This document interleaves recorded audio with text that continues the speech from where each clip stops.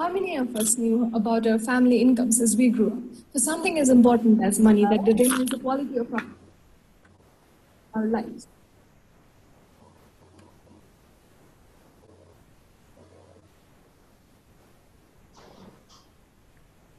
So, hello everyone. This is me, Sumani. I'm the program lead of Unlimited Ventures. So, I would like to welcome you all in She Loves Tech Nepal 2020.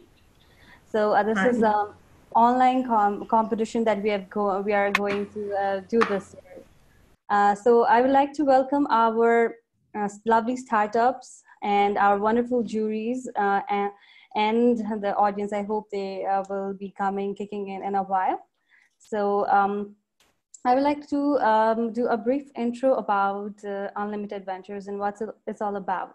So Unlimited Ventures, we have been running, it's more than about like 6 years. We have been supporting the various entrepreneurship programs in Nepal, supporting the entrepreneurship ecosystem here in Nepal. So entrepreneurship is a major asset now to kick in with the economy of our country as well.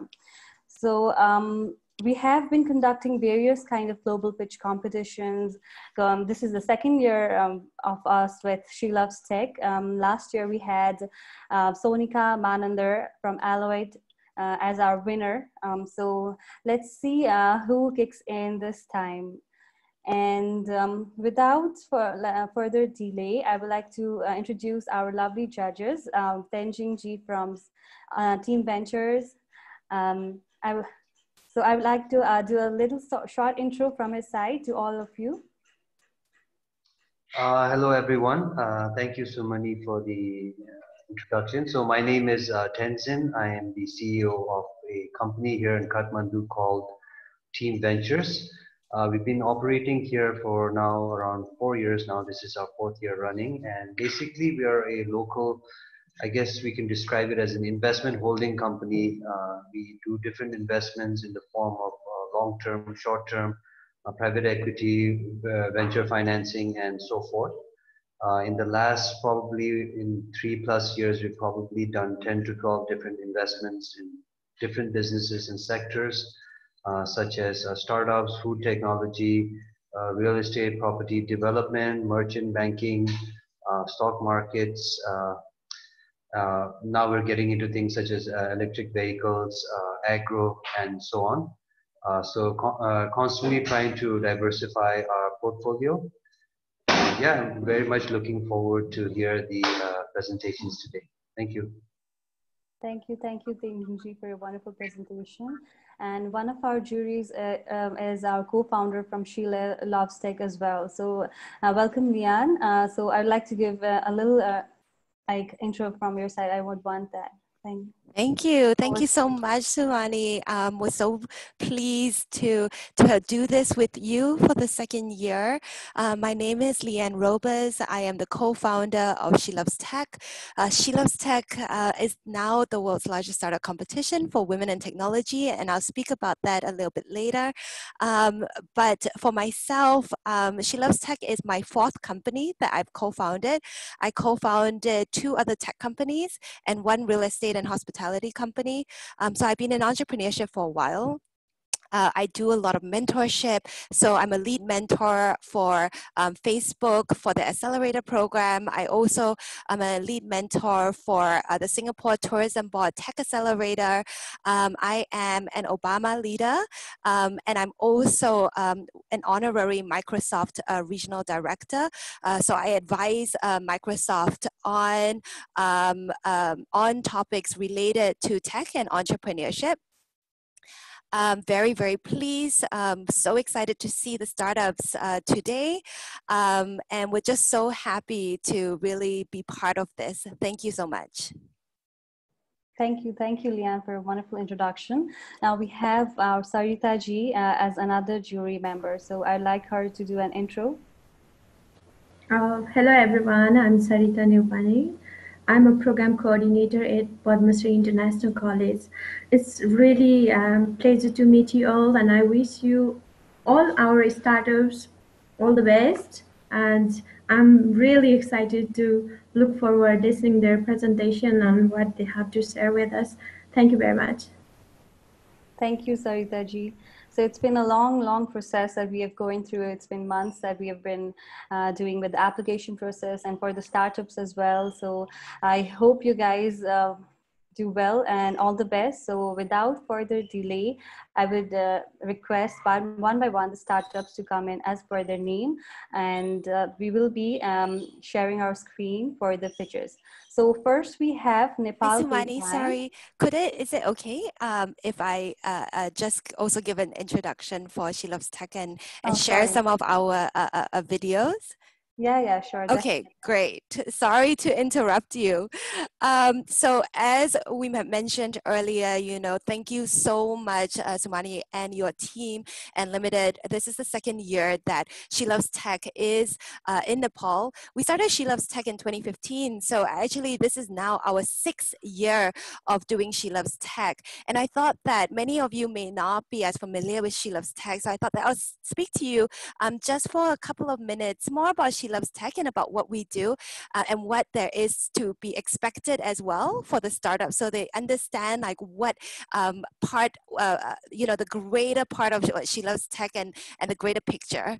Okay, let me just share my screen very quickly.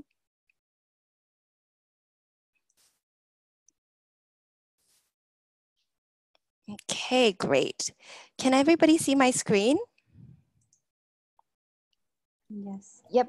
Okay, sorry, let me just go all the way to the beginning. So She Loves Tech, as I mentioned, is now the world's largest startup competition for women technology. And we strongly believe that without women, we're unable to solve some of the world's largest, greatest challenges. We've been around for the last 6 years, and we really aim to help entrepreneurs to take their business to the next level. And we really want to be involved in their journey. So what we do for startups is we really create this global ecosystem for women technology. But through our different programs, we also champion the best entrepreneurs through our education, through our mentorship, and we scale really great and transformative technology to help solve some of the world's greatest challenges. So to this date, we are, She Loves Tech today is in over 30 international countries, Nepal being one of them. We have thousands of startups that have come through She Loves Tech doors. And now actually our startups have raised more than 150 million USD in funding. And we've had more than 1 billion media impressions. So these are some of the countries that we are in, Nepal being one of them, and we're just so excited to be doing this again with Unlimited. So thank you so much. And I would just like to just show you very, very quickly a video taken from our last year conference, so that you can get a greater scale of what our conference looks like. So Nepal is 1 out of 30 countries that we are in. So we're doing the global final, the local finals for Nepal. And what happens is that each country then will have a representative to represent the country as their winner, to then compete on a global stage. So you would imagine all the countries that we're in has a global winner. And last year we had Sonica from Alloy Technologies, who is so fantastic and has won so many awards. And she's just such a wonderful person. And you would be able to see her later in this video. But yes, so would love to show this video. Thank you so much.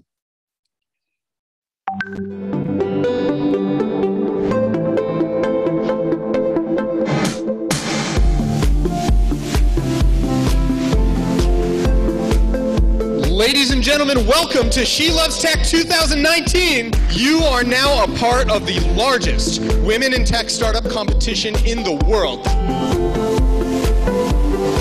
Over 80% of our 70,000 teachers are female, and I just feel fortunate that I'm working with them every day. Today, they are working on this innovative technology platform. The moms, now they feel so happy with this global teaching service that they're able to obtain on a VIP Kid platform.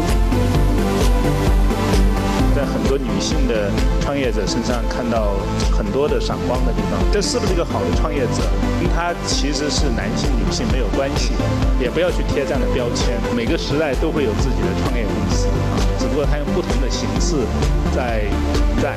其实今天只需要你不光是有自己一个 truly believe 的想法，有一个 vision， 你还得有 step by step 每件事情都做到对的这样的一个执行力。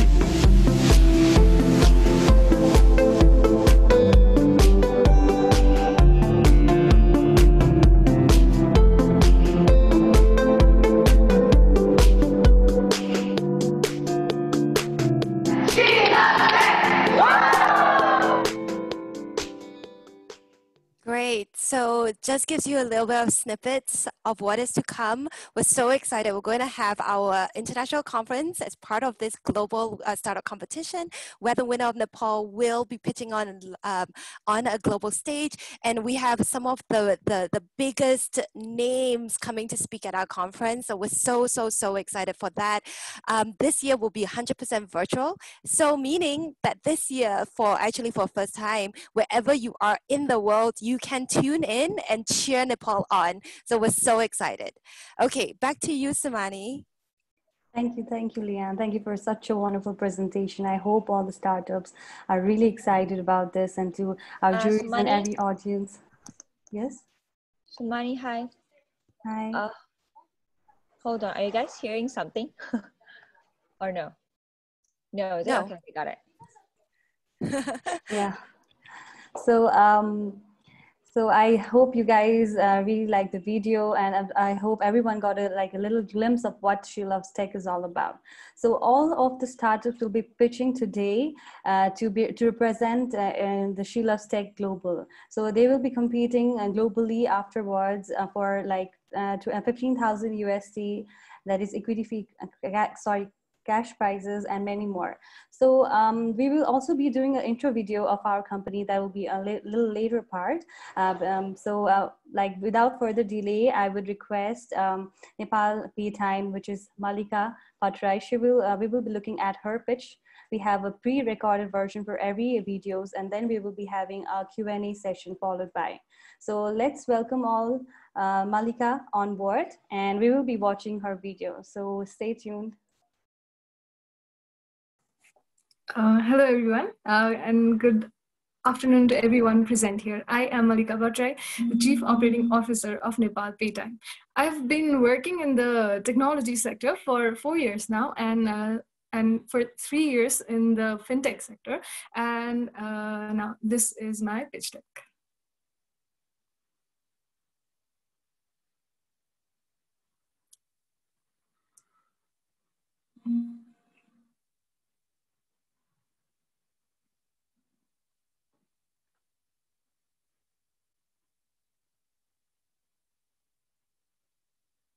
How many of us knew about our family incomes as we grew up? For something as important as money that determines the quality of our lives, we surely lack proper guidance, training, and education in this matter. Hello and namaste. I'm Malika Patrai, the Chief Operating Officer of Nepal Paytime Private Limited.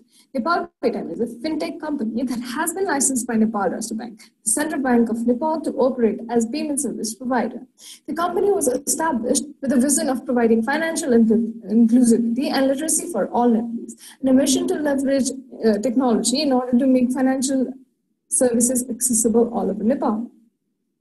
Now, when we look at the problem, as per the data from World Bank, 4 in 10 people are still said to be outside the coverage of formal banking channels, taking low financial literacy and inadequate financial awareness as the major factors. The lack of proper access to financial services causes persistent income inequality and slower economic growth.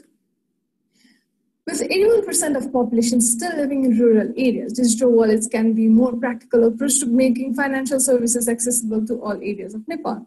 Paytime Digital Wallet provides digital financial services, internet mobile banking facilities, which is accessible in remote areas, and incentive-based financial literacy training materials that provide different levels of training, get people familiar with the financial language and understand proper money management. The trainings will include budgeting, saving, preparing a cushion amount for financial emergencies, investing, debt, financial planning and retirement, insurance, and how they can make use of our platform to gain access to various financial services from anywhere, or even use our platform as merchants to increase their business reach. Digital wallets are practical only if smartphone and internet services are available. The solution is supported by increasing mobile penetration rate, which is currently greater than 100%, declining charge of data per unit, development of high-speed internet penetration of 50%, and growing physical infrastructure.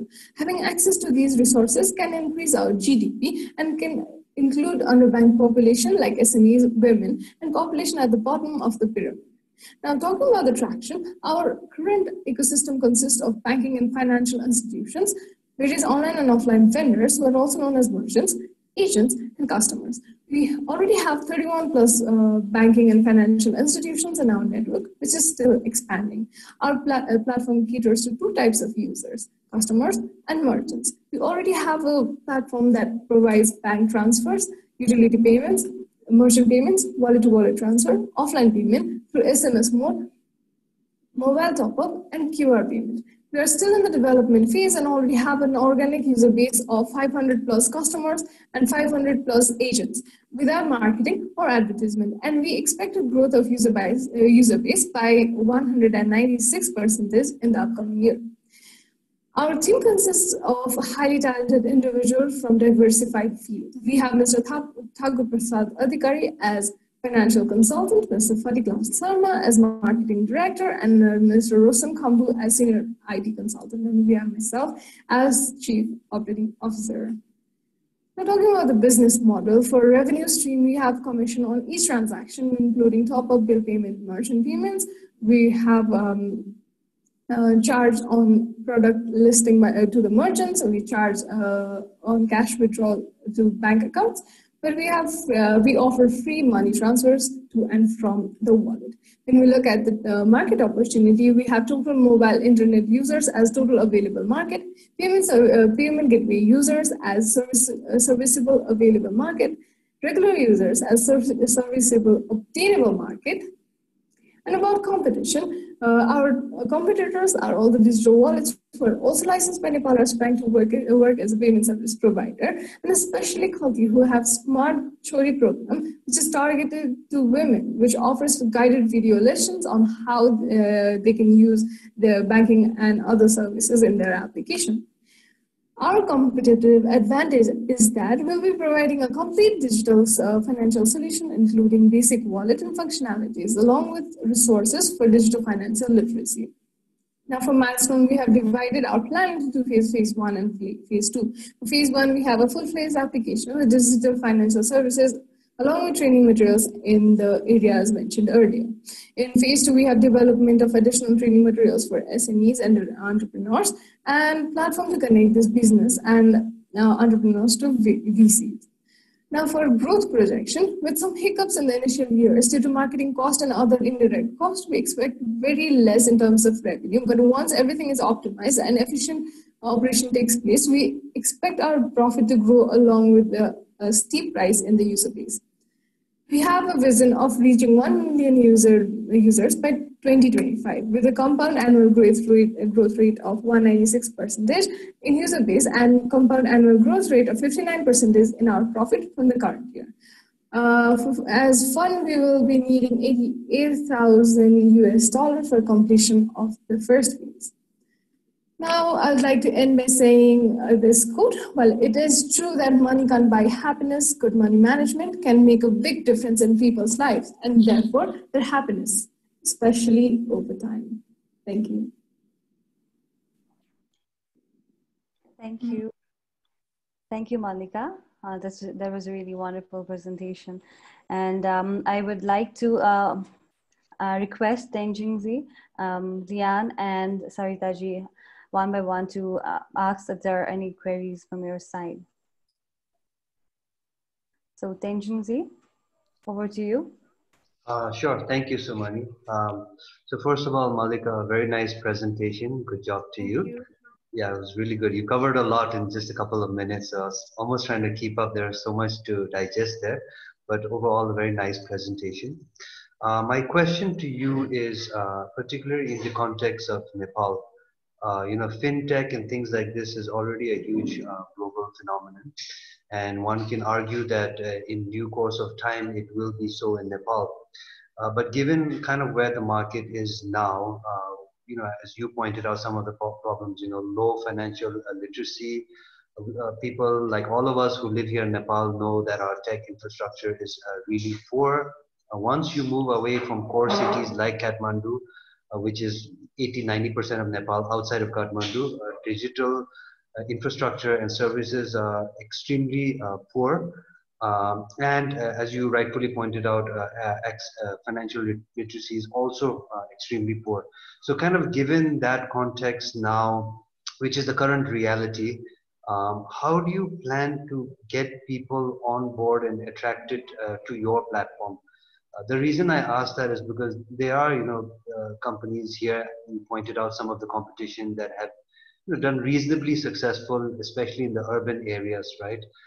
As far as I know, they've not, or they've had serious challenges in terms of going to semi-rural to rural areas, which is actually 80-90% of Nepal's population, right? So kind of what is your plan for addressing quote unquote the real market, which is because that is where the real financial literacy challenges are, right? Outside of the city, where people have lower literacy levels, less access to technology and so on. So how do you actually plan to tap into, in my opinion, what is the real market? Okay, so actually what happened is that since we got on board with the agents that we have as of now, since they are already working in a telecommunication sector, they are finding it difficult to use this kind of financial services. So I was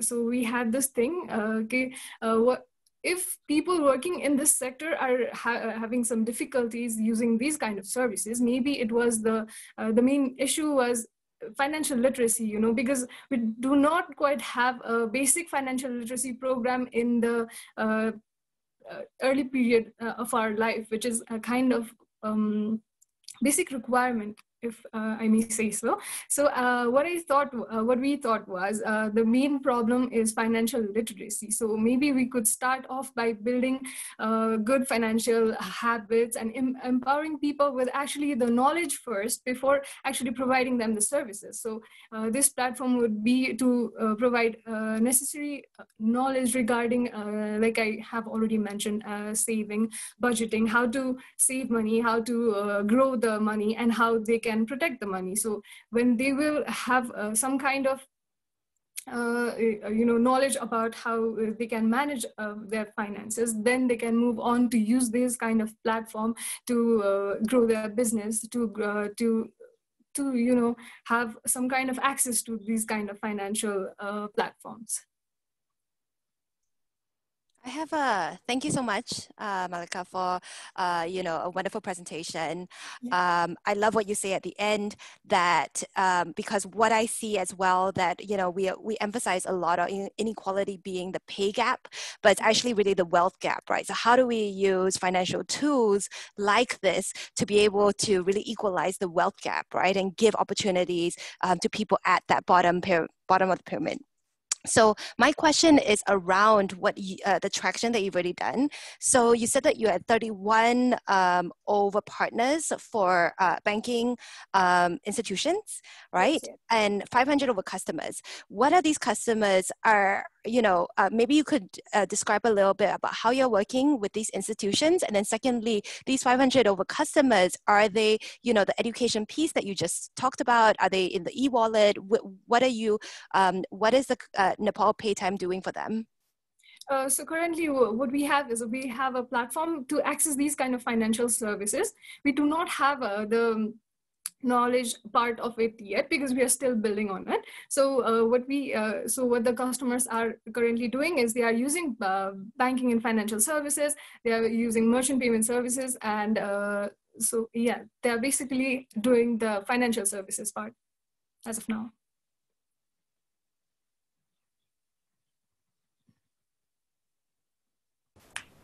Okay, Malika, thank you for the wonderful presentation, and I really liked it. And the country like ours, we really need cashless wallets.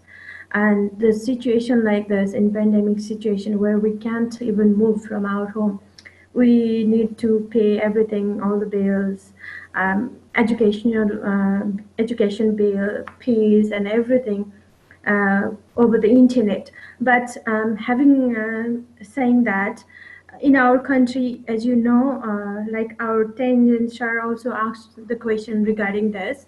Lots of population are in rural area where you cannot even see the internet access, and without internet access, the wallet like yours is almost impossible, right? So, okay, how can you? What is your plan for them? How can you assure that the people who are living in rural area can access your wallet? What is your plan? Because as being in academic institutions, when we were trying to connect our students for online classes or examinations, they are complaining that even the mobile data is not working. They need to work for half an hour or 1 hour far away from their home to get access to the data package. So how this type of wallets will work in our country, basically in rural areas where internet access is really bad? Like you asked about the plan. So what we have is first in the first phase, what we are trying to do is we are trying to create a program that we understand is necessary for everyone actually. And then only on the second phase where we will be addressing the rural areas issue, because once we know what we can do, once we know the impact we can create, we could also lobby with the telecommunication sectors to provide these kind of facilities in the areas that are lagging them. That is Okay. what. Okay, one more questions. Like there are already wallets, like online payment wallets already there, like Iseva and Kalti and all that. And they're saying that only 3% of population is accessing like wallets at the moment. Maybe during this lockdown, the percentage was raised. But how can you compete with them, and what's your plan? How can you assure that your wallet will be better than theirs so that people will get into it, you know? Yeah. So the thing is, like you said, only 3% have been covered. So we need each other to actually make these kind of services available to everyone. So as many, like not as many, but all of these wallets that are present here can actually cover different sectors. Like they could focus on different sectors. What we are doing is we are trying to take a holistic approach to financial literacy. So this will be our strength, and we will be focusing on this. So before making these kind of services available, people should actually know how to use them. So the precursor to what to using our services is providing them the required education that we actually should have got during our like primary school or during a earlier stage of our life, you know. So what we're trying to do is actually first create a program, and then the people will be able to use not just our wallet, but all other wallets present in the market. So Okay, okay, okay, thank you. Thank you, juries. I guess that's all Q&A that you have from your side. Thank you, Malika, for a wonderful presentation and the session. Now, I would like to request Pat to go to be on board. So they have two of them. We have Jesselina and Subhangi as well. So both of them will be answering the Q&A likewise, and their pictures will be shown now. So just a moment. Namaste, everyone. Hello. My name is Jesselina Rana. I'm one of the co-founders of Pad2Go. Like Sumani ji mentioned, I have my other co-founder Shubhangi also here with me. Both of us have pitched, and we hope to explain our pitch and our venture to you. Additionally, I'm also a human rights lawyer, and Shubhangi is a civil engineer here in Nepal, and we hope you like our pitch. Thank you.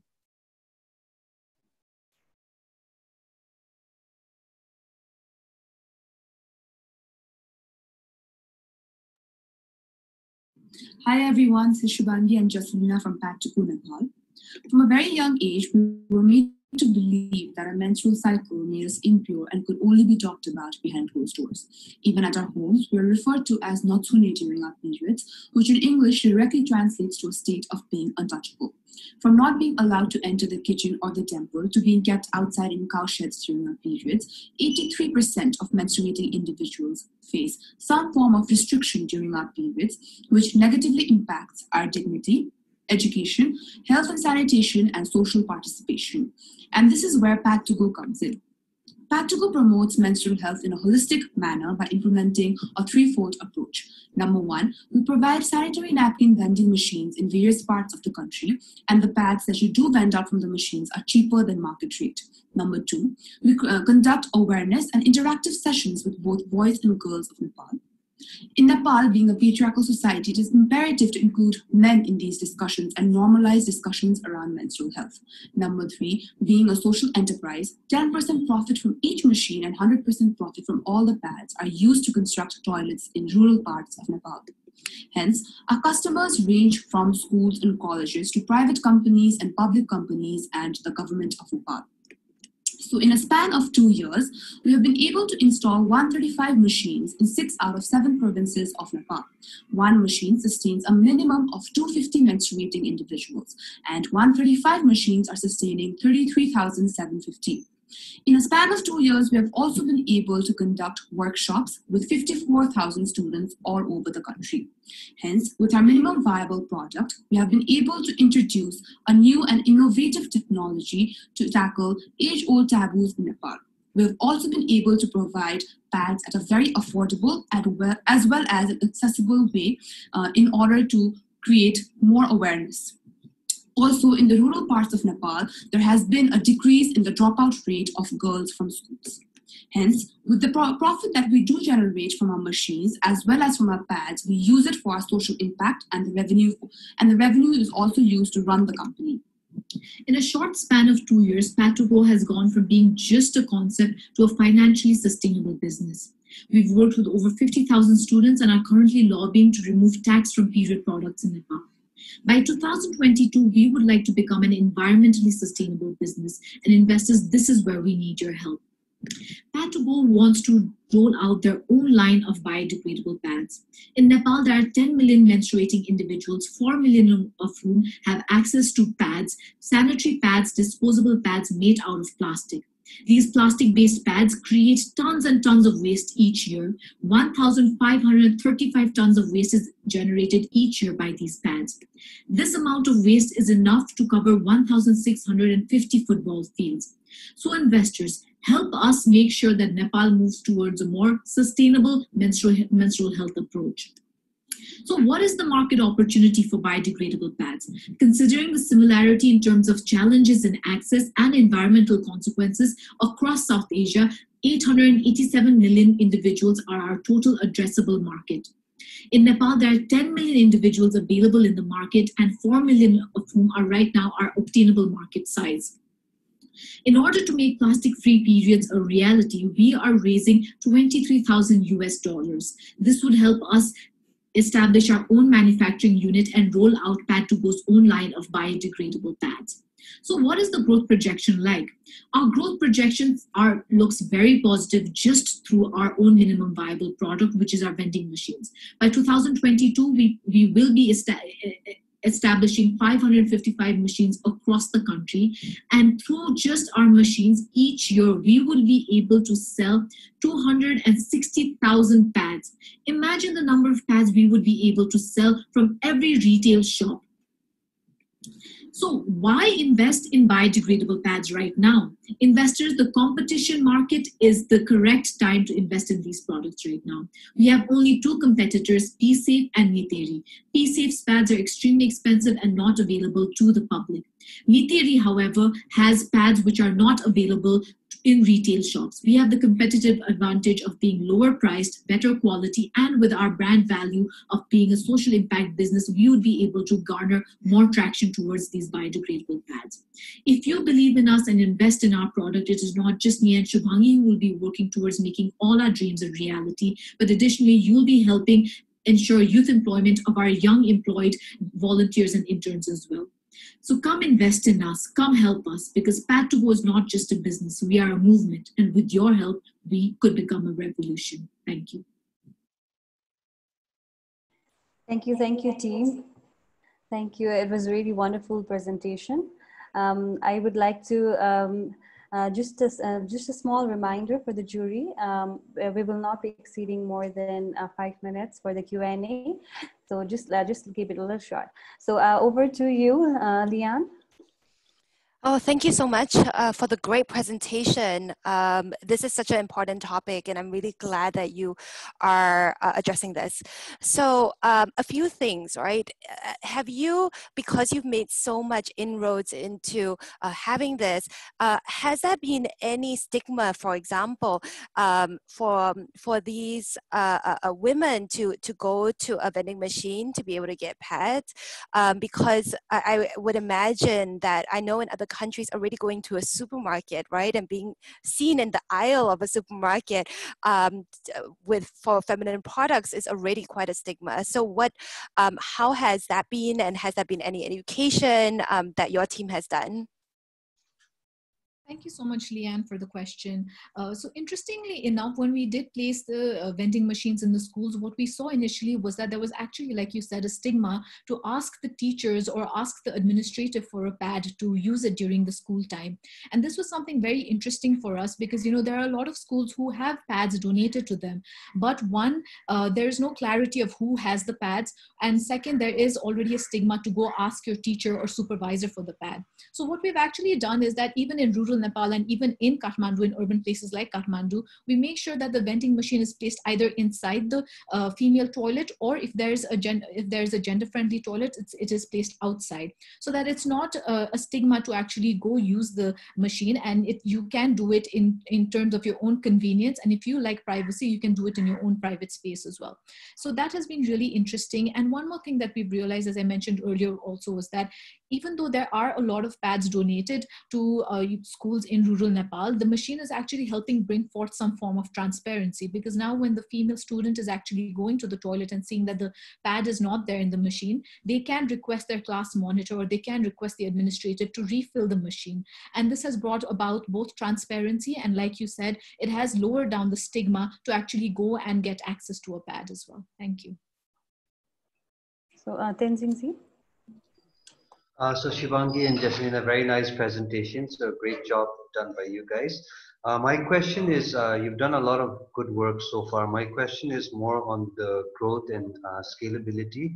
So how do you take a novel idea like yours, which is, as you rightfully pointed out, almost a movement? How do you take it and make it to some extent more commercial, right? Not with a pure profit motive, but in order to scale, the commercial aspect would be really important. So how do you take a kind of social enterprise model and to try to add more kind of retail specific components so that you can scale your products to women across Nepal? Have you guys looked at the commercial side of this? How would women in cities respond to your products? What would be your distribution channels and things like that? Thank you so much, Tenzin ji, for the question. So as according to the pitch, the only way we are showing how we are going to provide the sanitary napkins are through our vending machines. So through our vending machines itself, there is such a huge growth because the market for the vending machine itself is very low in Nepal, and due to the whole coronavirus situation, we have not been able to reach the potential, but we will be hopefully once this dies down. And again, we're also planning to go through retail. So we'll be going to pharmacies, we'll be going to supermarkets and also online portals. And also something very interesting about biodegradable pads is it's not only safe for the environment, but also safe for ourselves, because, you know, with the whole menstrual cups and tampons also coming into the picture, there are a lot of stigmas and taboos around it. So we are hoping that, you know, with the biodegradable pads, even people in the rural area can use it and also save the environment. So that's the way we're planning to go ahead with it. And hopefully we'll also have a retail so we've also spoken to a few companies and a few retail shops and pharmacies, and we've done a small market research as such, just in order to understand as to, you know, what kind of pad is required, what sizes are more used by the clients and everything. And we've got a really good idea of it. That's the only reason that, you know, right now we would really require some funding, because the amount of funding that we do have is not actually enough to make our own pads here, but we can import them from India. But then again, in order to increase the local empowerment, we would really like to actually have our own manufacturing company here. Thank you, Tenzin ji. I hope I answered your question. Thank you. Sarita ji. Thank you so much for the wonderful presentations and great initiation.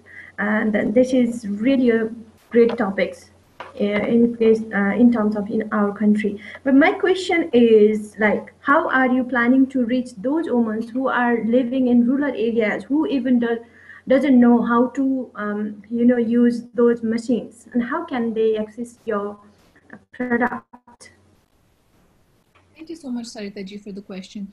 So initially, when Shubhangi and I started with Pad2Go, we always had this vision that menstrual health and the challenges that are posed by women and menstruating individuals in Nepal is definitely not just urban or an issue that happens across the country. So we always had a vision that we wanted to reach rural areas as well.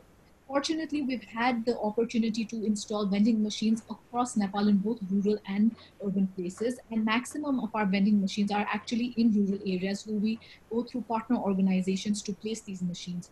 We also have a training manual that when we do go to schools or parts of rural Nepal to place these machines, we have a training manual and which helps the person who is going to go install the machine be trained to explain how the machine works. Additionally, we also provide videos on our to conduct the training wants to show a video of the machine, they can also do that, or prior to the machine being taken. Third, we also ensure that the person who is providing the training, as we mentioned, we work with students to ensure destigmatization of conversation around menstruation. They actually explain how these machines are worked. And the advantage that we have in terms of our machine is that they are adaptable to both rural and urban Nepal. They do not require battery or electricity. They only require the token that is customized to the machine. And the tokens we give to students in schools and colleges in each class. And the monitor gives these tokens out when require battery or electricity. They are placed in any type of toilet facility and are available to be adaptable to both rural and urban Nepal. So we ensure that before the machine is placed in any school, we give a thorough understanding is working, and we also teach the students and the teachers of how the mechanics of the machines work. Thank you. Thank you, Jesselina. So thank you for the wonderful presentation and the Q&A session for the juries. Without further delay, I would like to invite now Charmaine, that is Skilltruck, on board. So hi, Charmaine. Hello, everyone. My name is Sharmin Roff. I've been working as a HR professional currently. And because I faced a problem during a lockdown of not having a proper freelancer platform where I could make some income, I came up with a solution. I hope you'll enjoy my presentation. Thank you.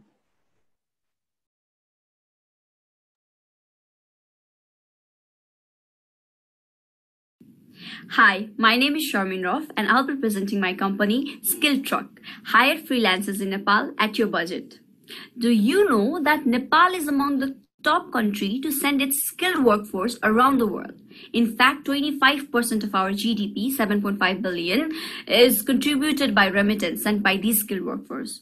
But as COVID happened, 69,000 people have already returned and more are coming. And 62% of the population is vulnerable to job security in Nepal market itself.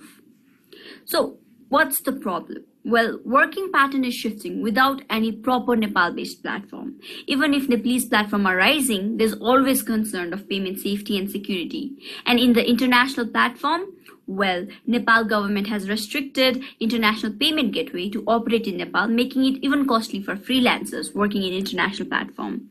So Skilltruck is the first ever proper freelancer platform in Nepal for freelancers and employers. While we ensure safe and secure payment system, we also take care of ease of receiving payment from international employers. So is Nepal market ready? Well, see for yourself.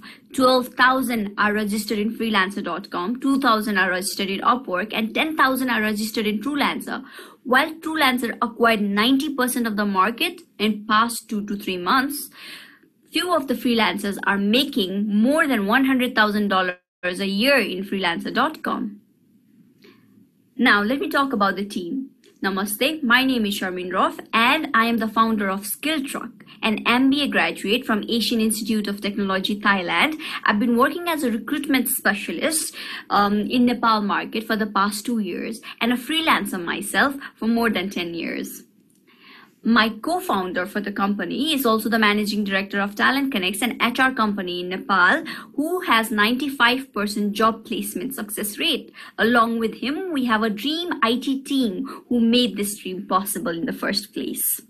Together, we are stepping into the market of $130 million, while the serviceable available market is $100 million. Skilltruck has a share of market of 3%. I'm sure you're curious about the product.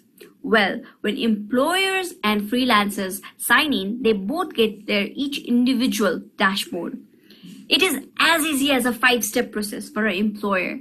Post a job, receive bids from the freelancers, select the freelancer of your choice, then set milestone for the freelancer while making the payment and receive the task when completed. For freelancer, it is even more easier.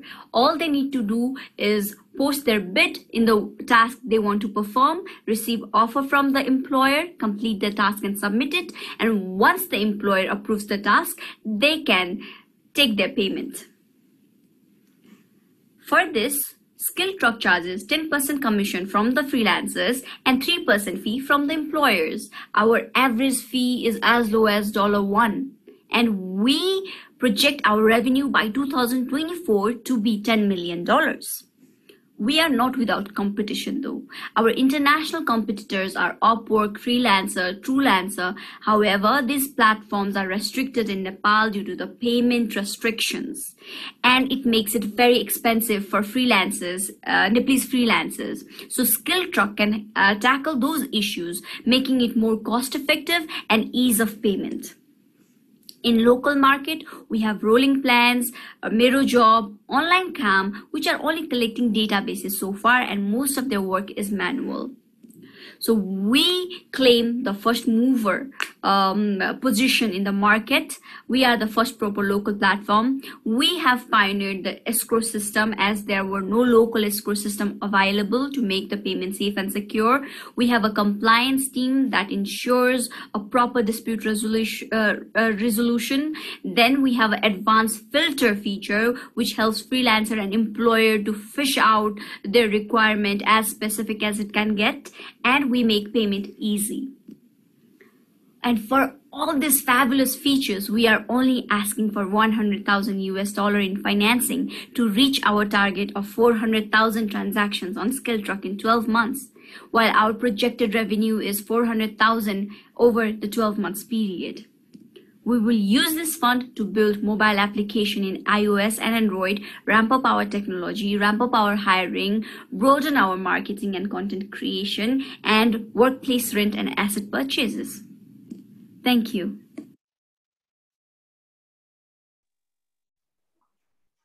Thank you, Sarmin, for your wonderful presentation. Now I would like to request the juries to go on with the questions.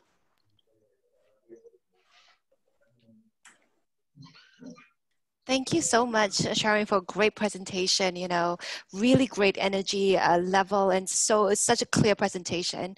I have a couple of questions. I'll keep mine short. So you said, because freelancer, a lot of the competitors that you have named, right, freelancer, they are huge existing companies, right? And you said that they have payment restrictions, which is the reason why there is a limitation to use them in Nepal.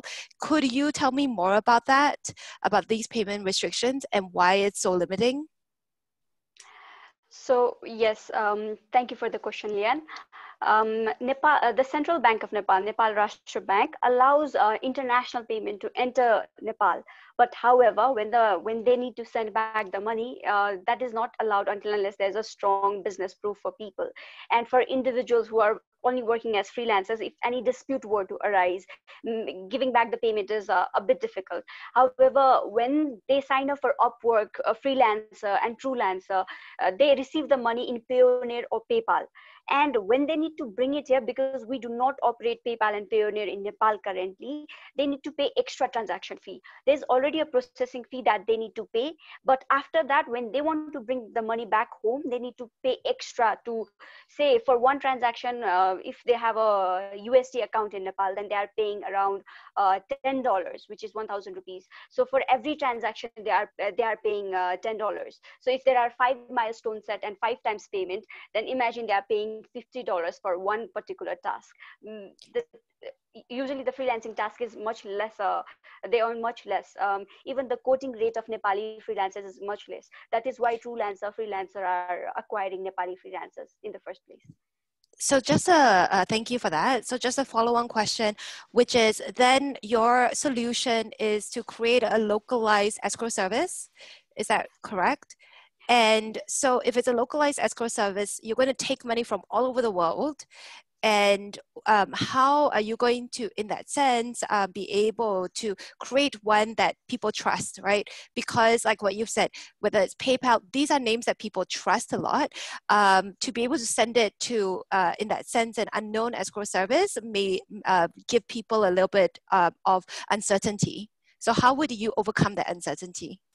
So yes, so we have tied up with a local payment gateway called Connect IPS. Connect IPS is governed by the government because it is built in the first place from Nepal Clearing House. So we have already tied up with them. So they are our main primary payment partner.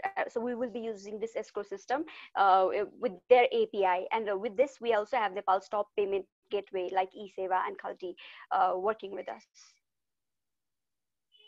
Over to you, Tenzin. Thank you, Sarnin, for the wonderful presentation. I think very innovative product. I think I understand your product in the market you're trying to address.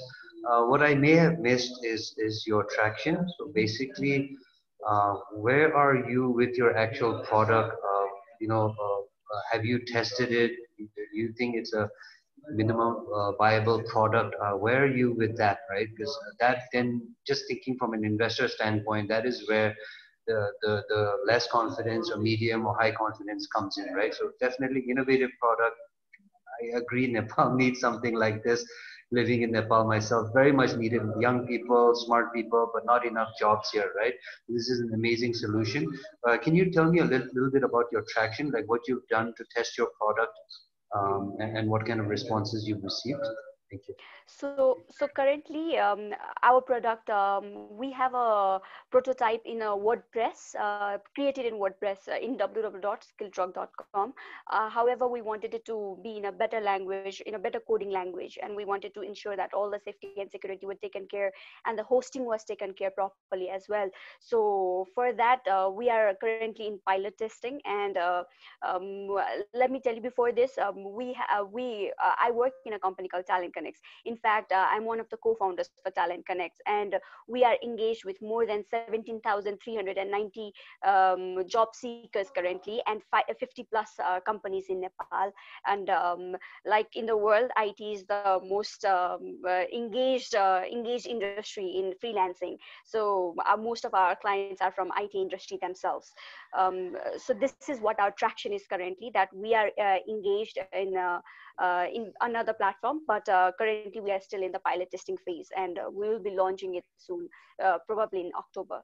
Very 30-second question. Have you heard of a company that is based in Nepal operations, but it's, I believe, managed by a foreign individual called Cloud Factory? Have you heard of a company called Cloud Factory? Yes, they are our customers actually. Oh, okay, excellent. Okay, very good. Sarita ji. Thank you for the wonderful presentations and great initiations. Actually, the freelancers like us need this platform. But how can you see the market if there are more more number of freelancers signing in your platform and less job available? How can you just correlate them? Okay, ma'am. So our first, let me tell you about we have two segments of customers. One is freelancer and one is the employers. So for freelancers, I think you already got the figures. However, for employers, our first primary employers are the SMEs and MSMEs that are currently operating in Nepal, and there are 35,000 plus SMEs, and currently we are already involved with 50 plus companies. So that is our primary segment for the employers. After that, it's the international employers who will be joining the platform. And for that, I can probably tell you with confidence that there are many Facebook groups of Upwork Nepal, Freelancer, and Truelancer, where people who are already signed in and people who are already signed in, they are looking for freelancers to employ back here in Nepal as well. So people who are earning a lot, I mean, they are bringing in the international employers as well. So these are my primary segments, ma'am. Okay, thank you. Sure. Thank you, Charmaine, and thank you, Jury, for your Q&A session. Thank you so much. Yeah, now I would like to request Nikita Acharya from U.G.Bazaar to hop in, and we will be playing her video now. So Nikita, are you there? Yeah.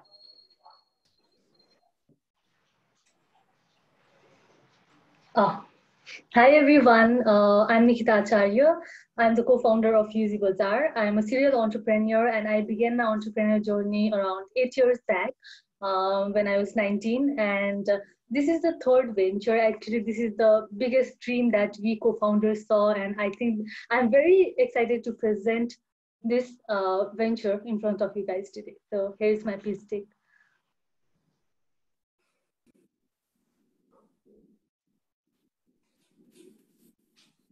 Hello everyone, it's such a good feeling that I am able to pitch U.G.Bazaar in front of you guys today. U.G.Bazaar started off as a small online shop back in 2012 when me and my co-founders started to sell accessories online.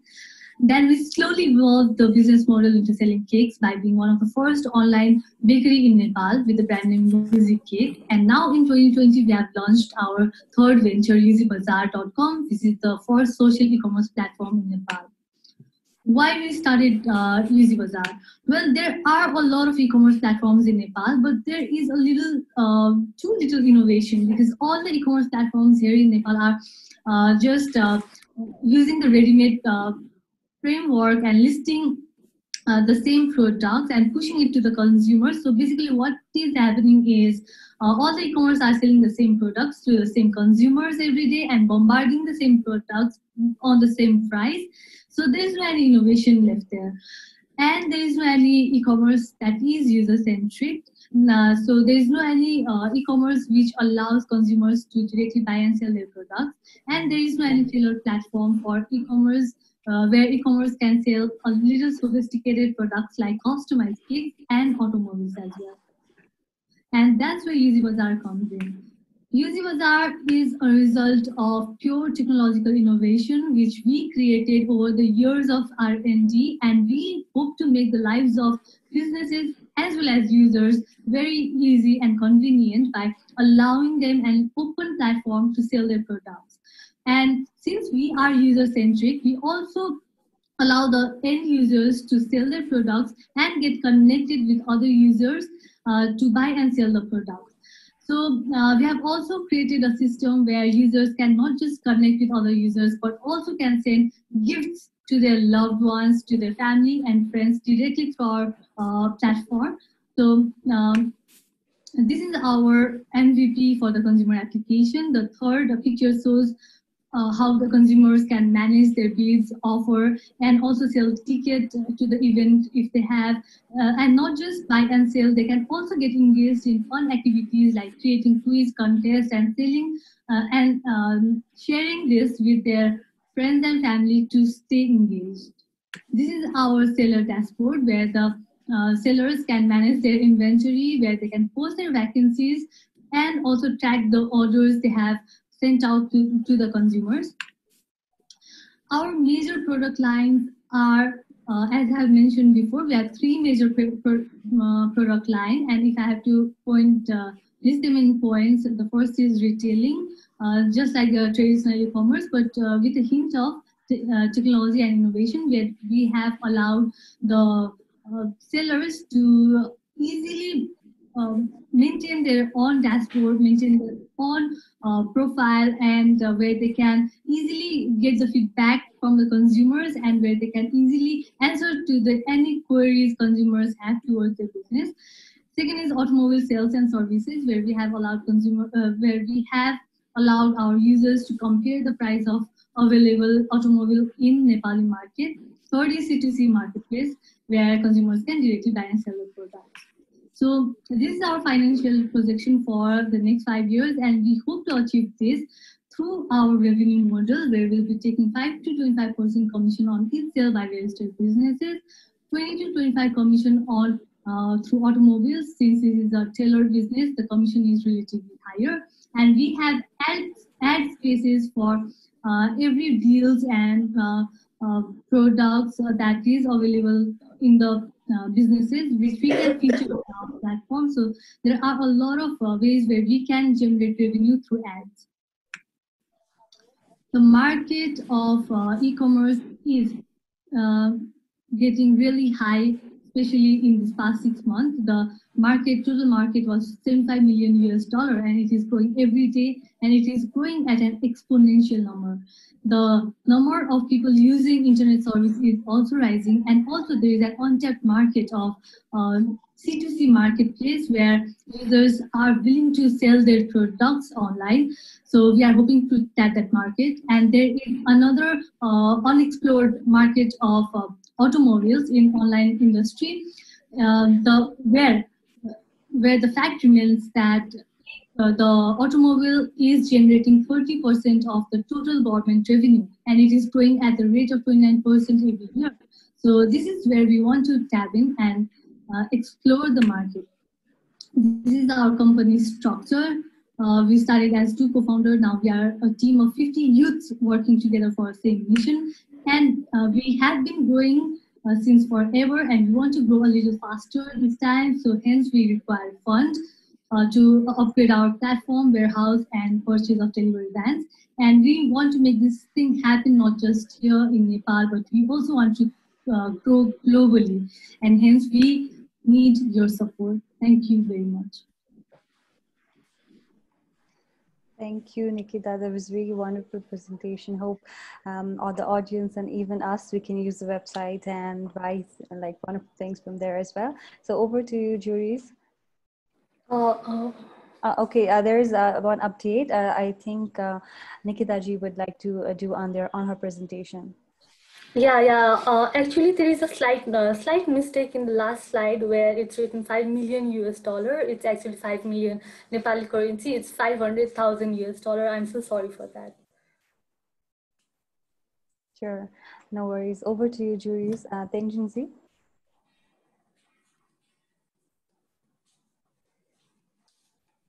Thank you, Nikita ji, for again a very informative and nice presentation. So like you pointed out, it is a pretty competitive landscape, I guess, even for a pretty small marketplace like when I say small, I'm comparatively speaking to international markets, but still a sizable market. You've done really well, I think, in the last couple of years, made an excellent brand for your company, so on and so forth. I'm still wondering kind of how the plan is, your strategy is to outdo or kind of carve out a certain market share for your company. We have some obvious market players who are big, who have really good funding from international companies such as Daraz, which is an Alibaba-owned company, just one example, and others we can list. Not to say that you don't have an opportunity, but I'm just kind of as a strategy, how you plan to always have a certain market share carved out for your business. Thank you, sir, for the question. Actually, it took us around a decade to come this far, and we have been building this from the root. So a lot of products are what we manufacture ourselves, and for example, cakes. So cakes, and we have tailored system for other foods as well, so we can add food products too. So we are since we are using our own, we have built our own system. We have been self-dependent in technology as well since the very inception, so it will be very easy for us to grow further. So our aim is to collaborate if we can bring funding. If we just don't want to stick in Nepal, because this business model is quite unique for if we compare to nearby neighbors as well, because we are a social e-commerce and we want our consumers to interact as much as they want. We want to bring on a lot of traffic, and we want to provide consumers to sell their products as well. So e-commerce is just one part, Daraz is one part, food mandus, not all the products right now, but cakes are one part, and we have already built a customized system. If you look at our website, you can see the website, it allows you to customize your own cake, which none of the e-commerce in Nepal can do.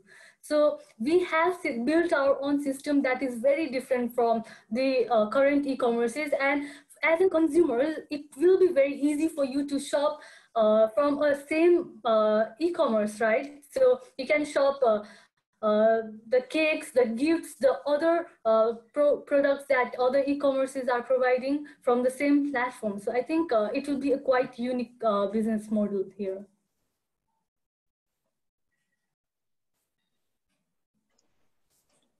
Over to you, Leanne.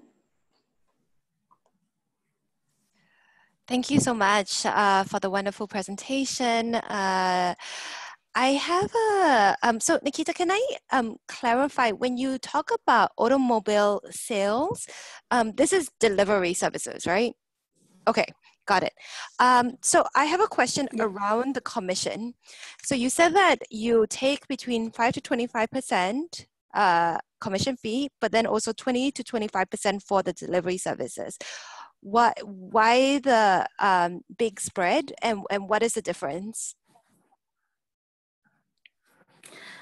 Yeah, I think my presentation was trying to say that it is 5 to 25 for the e-commerce module, where like the traditional e-commerce which sells other vendors' product, and it is around 25% margin for the automobiles, because automobiles, they have a huge margin. So we'll be gaining our 25% of the revenue through automobile, because they are willing to spend. They spend a lot. So that's for the automobile. And for the C2C sector, there are other platforms to earn. So thank you. I understand that. But why is there such a big difference between 5% to 25% spread? Actually, we wanted to we did not even want to take any percent in the e-commerce model. We wanted to bring in the vendors so that we could bring a lot of vendors tied up with us and work together. But we had to take minimum amount just because to maintain the technology, to just for that, for the operation. So our Understand. Yeah. But is there a difference between when you take 5% from somebody versus you take 25% from somebody? And could you give me an example of both of those scenarios? There is 5% for the fashion industry or clothing lines.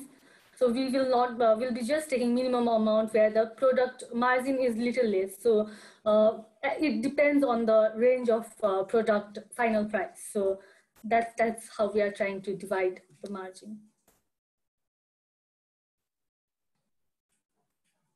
Did I clear myself, or? I think now Sarita ji will be questioning you. Thank you, Nikita, for wonderful presentations. And you've been in the market since very long. We have been hearing about U.G. cakes. Okay, so you are trying to not only limit it to the Nepal, you want to go in international markets. It's better to go in Asia region, but there is, for e-commerce business, there is payment issue already, like in our country. So how are you planning to solve the payment issue from the international market? Thank you, Sarita, ma'am, for the question. Our target for the international would be a long-term vision. Right now, we are focusing on Nepali market itself, and unless we polish our system properly here, we'll definitely won't be able to compete internationally for sure. So for that, we are polishing the system that can work in Nepali market first, and then maybe so if we get international partners who are willing to work with us, then that's the long-term vision we are aiming for. That's the next dream of ours. So for right now, we are looking in the Nepali market, and we are trying to grow in Nepali market itself. Okay, thank you. Thank you, juries, and thank you, Nikita ji, for your wonderful presentation and the Q&A session. Now, last but not the least, now we have our another startup, that is Zite. Let me present Nikita Rajbhandari ji. So, hi, Nikita. Namaste, everyone. I am Nikita Rajbhandari, co-founder and CMO at Zite, which is our platform that is being presented today. My role with Zite basically juggles between marketing and deploying the tool and training and onboarding of users and clients. I'm a social work graduate by profession, and I have over 6 years of experience working in the development sector, particularly around technology and innovation. Prior to this, I was the product manager at UNOPS for an innovation project. It is an honor to present here today alongside such phenomenal, strong women. And before we begin, I would like to take a moment to thank Leanne, Helena, Sumani ji, and the entire team of She Loves Tech and Unlimited Ventures for organizing this amazing event. So yeah, I hope you enjoy the presentation.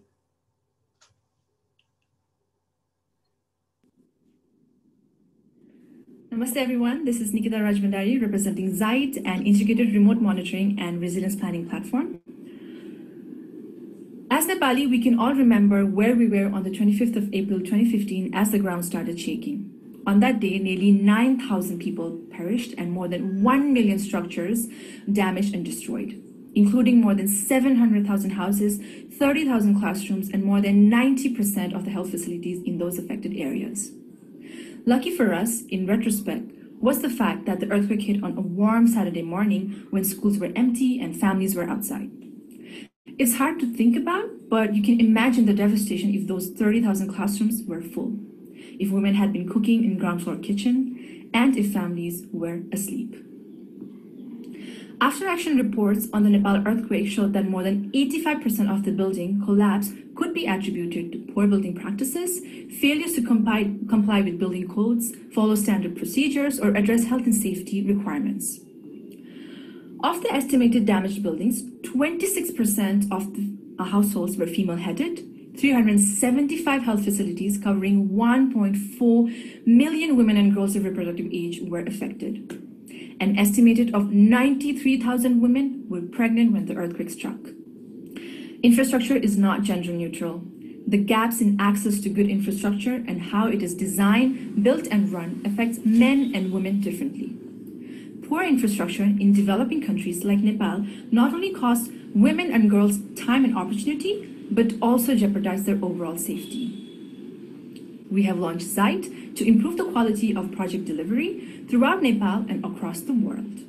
We want to help teams build projects that are safer for us and that contribute to a more resilient community. Our product works by building a loop between teams working in the field assigned to deliver projects and managers, engineers, technicians who can ensure the quality and safety of these projects. Teams based on site record work as it is being completed. As they collect data, they are prompted to collect key information related to the quality of the project, health and safety consideration on the site, and other critical indicators specific to that project. Each submission can be reviewed in real time by project management and technical teams, often based remotely, who can flag issues and send comments back to field teams. Through the app, remote and on-site teams can have a back-and-forth dialogue between key issues until they are resolved. All of this and the project data is further provided to teams to help with overall management, planning, and decision-making. real-time maps, dashboard, and they provide snapshots of progress, and custom reports and APIs helps team use and generate their data for an unlimited number of reporting, overnight and oversight and management applications. Over the course of the next 10 years, the Asian Development Bank projects between 1.7 to 2.5 trillion US dollars that will be invested in infrastructure projects in South Asia alone. Ensuring these projects are built to quality standards is critical to their ability to deliver the economic development and community resilience they are targeting. We will offer Zite through a SaaS model, and we plan to work with all key actors in space, including governments, private companies, and international organizations. To start, we are targeting South and Southeast Asia and investment in infrastructure, climate mitigation, and environmental restoration. Improving the quality of project delivery, that is ensuring quality, is essential to realizing the process of these investments. We already have one key client in Bangladesh where we will be working on service delivery in the Rohingya refugee camps, and we are actively in conversation with governments and development banks in multiple countries. My colleague and I come from a background of technology, development, and humanitarian response. For the past 4 years, we have been working with the UN in deploying tech solutions that improve the quality of post-disaster reconstruction on more than 100,000 sites in Nepal and across the world. We registered as a B Corp with offices in Thailand and Nepal. We launch our first version next week, and we will onboard our first users shortly thereafter. As we demonstrate the utility and demand for our product, we plan to seek further support for growth and scaling, both by participating in accelerators and through funding or investment.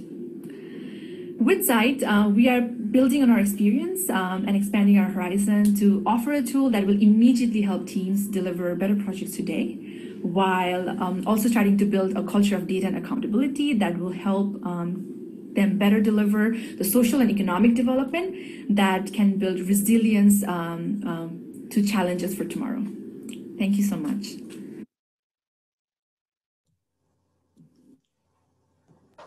Thank you, Nikita, for such a wonderful presentation. I would like to request the juries now to take the lead. Okay, I guess I can start with my my first question. Very good job, Nikita ji, for a wonderful presentation and really cool tool. I was quite excited seeing it because I'm involved with a few hydropower projects, and management and governance is always such a big issue there. So I was trying to foresee how this could be used there. My question is more, again, what kind of actual traction? So I'm trying to understand from a user standpoint, right? So conceptually, I understand your project seems, so your tool and platform very interesting and seems applicable. But because I have not personally tried it, right? And so it's always different, a conceptual understanding versus practical application. And if it connects and seems, then that's perfect, right? So what kind of research have you done from a user standpoint? And what kind of feedback have you received? I believe you said you have one customer in Bangladesh or elsewhere. Why did they sign on? How are they using it? And just trying to better understand your traction and application towards users. Thank you. Thank you so much for the question. In terms of users and market, engineering projects spend over 5% of projects fixing errors and redoing bad work. Health and safety violations on sites can cost companies anywhere from $10,000 to $4 million USD. And collapse infrastructure is the largest cost after post-disaster recovery. So using just that 5% figure, the market for tools to improve work is massive. In South Asia alone, between 170 billion to 250 billion US dollars will be invested in infrastructure projects each year over the next decade. Based on the 5% figure, that means 8.2 to $12 billion will be spent fixing mistakes. So reducing this figure even in half and capturing some of the residual value suggests a potential market in South Asia alone for these tools, which could go to over like 400 million US dollars per year.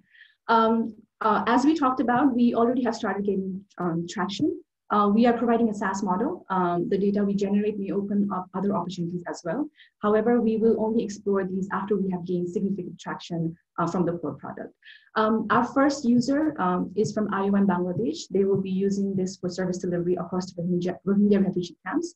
Apart from that, we have also been finalized for development bank sponsored technology competitions, which will be a key selling point for both small and enterprise level users. So we will continue to find low-cost ways to gain validation and endorsement from key players in sectors, especially from large development banks and projects. I hope that answers the question.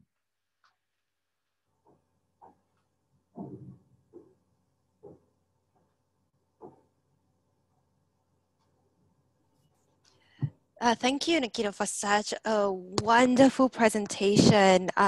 Also, Asian Development Bank, specifically Asian Development Bank Ventures, is one of our global sponsors. And so they are our official impact partner. And they actually look at every single one of our Asian startups. So they will be looking at all of your startups. Thank you again. Really, really interesting. I also had just a very similar question, right, about the first users, and now that you've answered it, maybe you could tell us how you plan to really expand and which regions will be of importance to you. Can I get the question again? I'm sorry. How are you planning to expand in regions? So how are you planning to expand and to scale, and which countries or which regions are going to be of a particular interest to you? Okay. So in terms of growth and scaling up, we are looking forward to setting up our operations beyond Asia, obviously, especially in Africa and Latin America, and build regional support offices to start engaging more aggressively. Apart from that, expanding and building AI tools for analysis to help users use data is also in our pipeline. Basically ensuring that we establish Zite as a core data collection platform for infrastructure and site-based project monitoring globally. So we just don't want to stick in Asia. We definitely want to grow and scale and want to make project management simplified across every project, across every sector. So that's our longer-term goal. Apart from that, our longer-term goal is also to offer a community portal, which will actually allow participation from a wider populace. Just one follow-on question. So that's a longer-term goal. In terms of just your shorter-term goals as well, you have your first customer, IOM in Bangladesh. And then I know that you very briefly described some of the other people that you're talking to.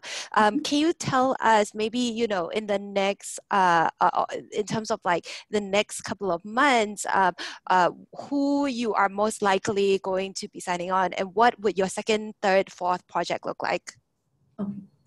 So obviously our first client is IOM Bangladesh, and they will be using it across their projects. Beyond IOM, we are finalists for 2 technical competitions. One is the Asian Development Bank competition for digital impacts. And the other is a Government of India-based project with World Bank, which is called Tech Emerge. So these 2 are very recent in our pipeline. Apart from that, we are also presenting in an event called Build It Middle East, which is one of the largest competition across Middle East. And it has a huge network of people from construction industry, infrastructure industry, working around innovations, introducing like cooler stuff to do monitoring across these sectors. So those 3 are one of our most recent projects that we'll be working after in the coming months. For the IOM project, this is starting in October, and the timeline for the project is 10 months.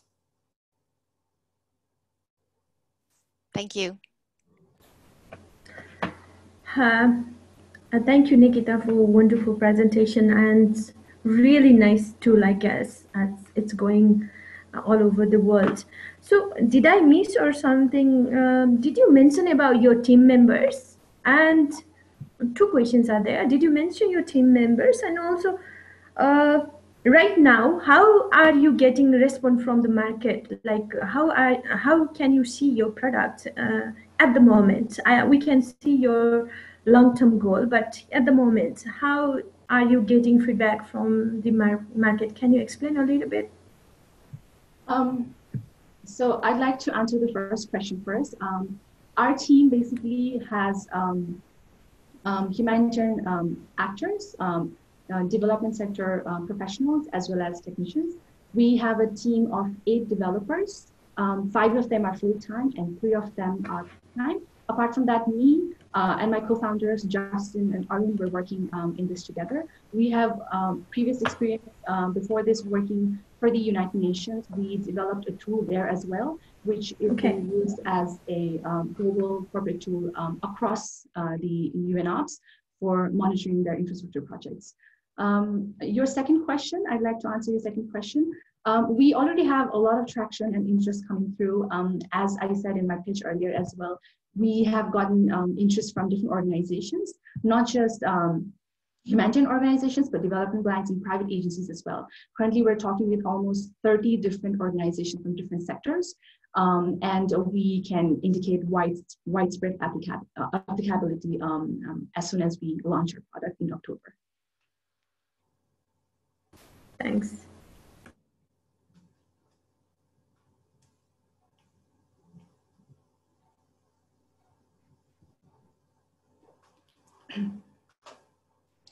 So thank you.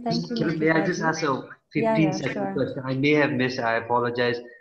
Did you make ask clear? Like so, we got a basic understanding of your business. So what are you looking for next in terms of external investments, plans for growth? What is your specific ask or need? I think in terms of growth, as I mentioned before, we are looking to set up offices in different regions, offices in different countries, trying to build more analysis tools and more AI tools to make our tool better that can be integrated with more projects. So yeah, that's what our basic growth strategy is for now: expansion and building the tool with other key elements and other key features that will just refine the tool even more and make it more robust. And have you identified what that cost might look like? Just exactly. approximately. Exactly. That is where we need your help. That is why we're applying for different funds and accelerators and investments. We're looking for opportunities every day. Thank you.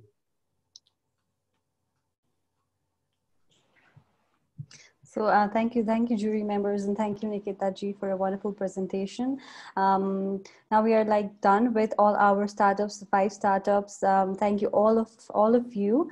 So meanwhile, the jury will be evaluating you guys, and we will have our next presentation.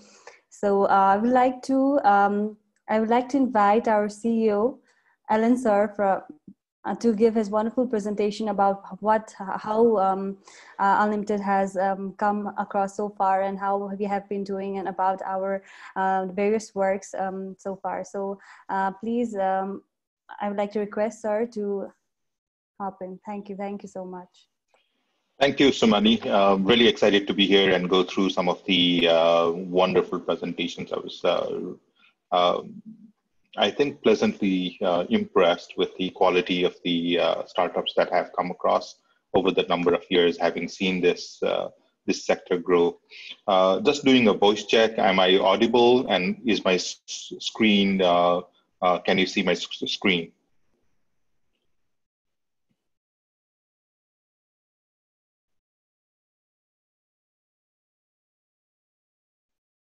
Can someone just unmute yourself and let me know if you can hear me and whether you can see my screen as well? Yes, sir, we can. Okay, thank you very much. I think this year, over the number of years, we started our journey with She Loves Tech last year with the first maiden venture last year. And then this year, despite all of the hardships, despite all of the difficulties, and not being in one physical place, we still decided to go ahead to see that the whole economy needs to be and business needs to continue growing as we do and continue expanding as we do. the jury members are in a different room discussing about your presentations, your business models, and to see how you can move on to the next phase. I think if you look at the she economy, it's interesting how it's changing dynamics over the number of years. More and more, especially in Nepal, if you look at it, the strings on the purse of the economy, or at least at the household level, is with the female, when 1/3 of the population nearly is outside the country and sending money back home. And that money is now controlled by women, whereas in the past it was with men. I think this so-called she economy, we're seeing more and more entrepreneurs, at least in the handicraft sector, being controlled by women in Nepal. If you look at all of the economic development in happening, so at least also in the tech field, we are seeing more and more female CEOs coming into the field. And even within my organization, we are 200 plus at the moment, and quite a few managers are females and have been doing very well and moving on. At Unlimited, I just wanted to start off with my coordinates and active on social media. You can connect with me on both Facebook and LinkedIn. But with Unlimited, we started 28 years ago with a simple vision of making computers work for you. I came back from the US in April, and then within a couple of months, we set up a very small company. And right across, we've always believed in how do we give back to the society, and then always focused on the youth. And truly believe that we can play our own small role in transforming caterpillars to butterfly. In that process, we looked at, as a company, we looked at saying, what are the different interventions that we can do with capacity building? How can we build the knowledge and the skills and upskill people in newer technologies? And looked at how can we work with the youth in doing this? We worked very closely with industry giants like Microsoft, and then continued working with saying, and trying to bring across all of the initiatives that Nepal needs. About 11, 12 years ago, we started working on entrepreneurship development, and took a small team within my organization to Miami, Florida, to go through a training to understand that how can we look at developing entrepreneurs, developing startups, developing venture capitalism, developing training skills, and looking at how do we build this. So within the organization, that over the number of years that we've built in, with the core being Unlimited, we've expanded and moved on. Elaine Memorial Foundation is our nonprofit wing, where we help with education sector. We help with computer labs in rural schools. We've done over 108, 109 computer labs with 20 computers each. Picosoft is a connectivity project for rural areas in Thading, in very remote areas where there is no connectivity that we can connect with even 3G or even 2G. We've done wireless connectivity to the household level and to the government ward offices and public libraries and parks there. We ventured out into fintech area about 2 years ago, and we started with eDeva being a wallet for Imperial Savings and Credit Cooperative Limited, our own cooperative bank, to be able to do savings and credit products, and then moved on to interlinking remittance from overseas, primarily North America, US, Canada, and Europe, all of the 28 countries in Europe, and UK. We still need to get a new license for UK after Brexit, but that's where we stand. Then we moved on into education sector. We acquired a school called, two schools actually, and then converted that into Elaine Memorial School, and have a full-fledged school going on with over 600 students learning at with the latest use of technologies, being a Microsoft school, and yet at the same time looking at extremely low prices for the school.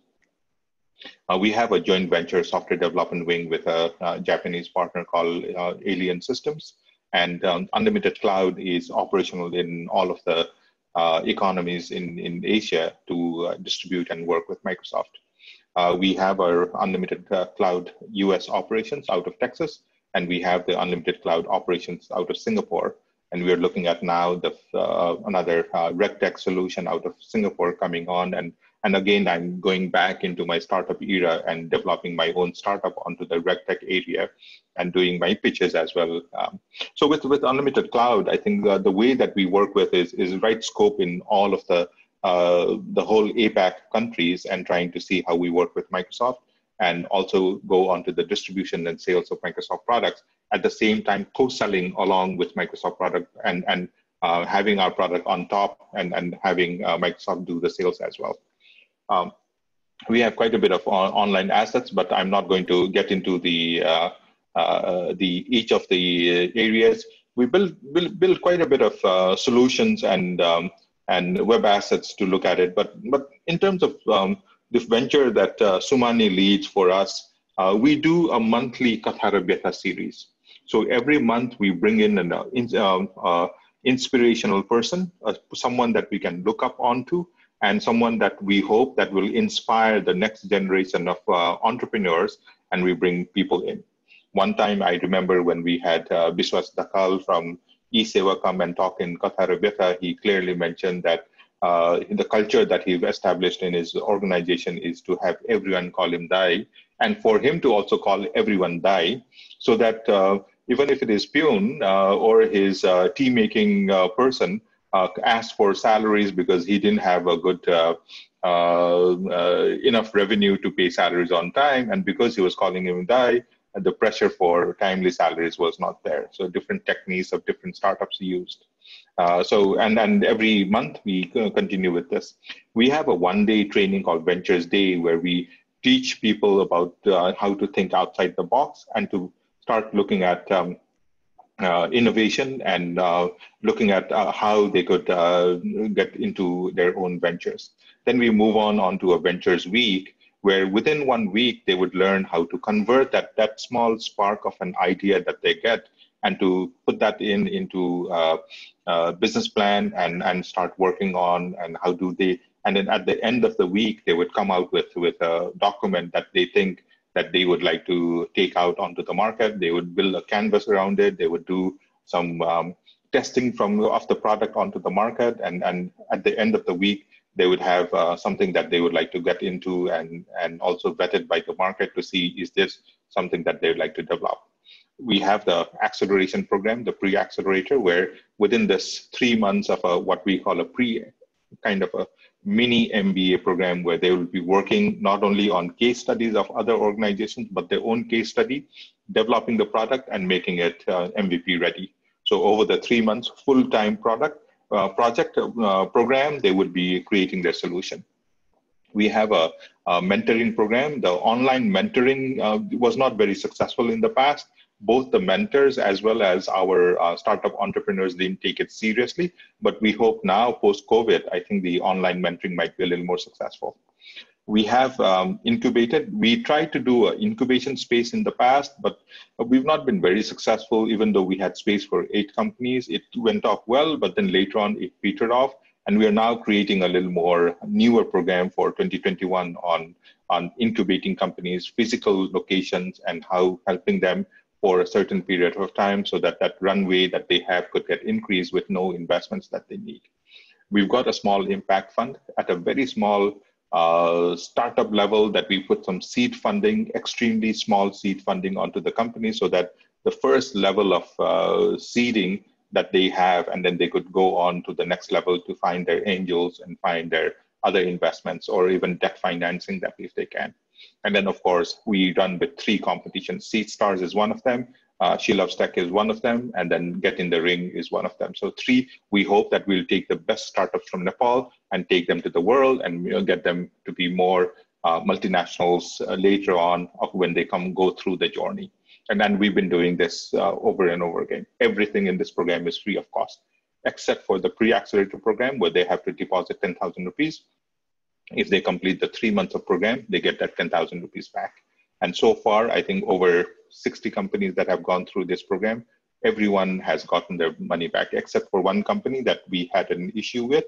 but because the founder had a motorcycle accident and he was not able to complete the program, we still returned the money for him.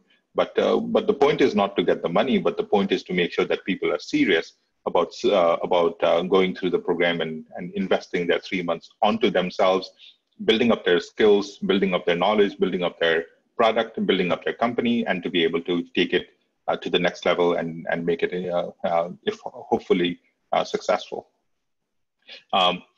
We've seen a whole lot of companies that we've invested into, and in a very small manner, and gone big with that. And I think it's clear that that as the logo says, we have the she part and then the Loves Tech part. Both of this is important to be able to create a economy, a she economy, where whether that is directly the impact of that is felt by females, or whether it's started by females and then the impact is for a larger area. But I think all of the solutions that we've seen today, all of the great solutions that have come out from you, I think we're trying to see how do we get you ready now, but they're built for the future. And no one can forecast what the future is, but I think the big challenge is to make you built for the future, make you ready now, and then give you this platform for you to be able to springboard and go to the next level.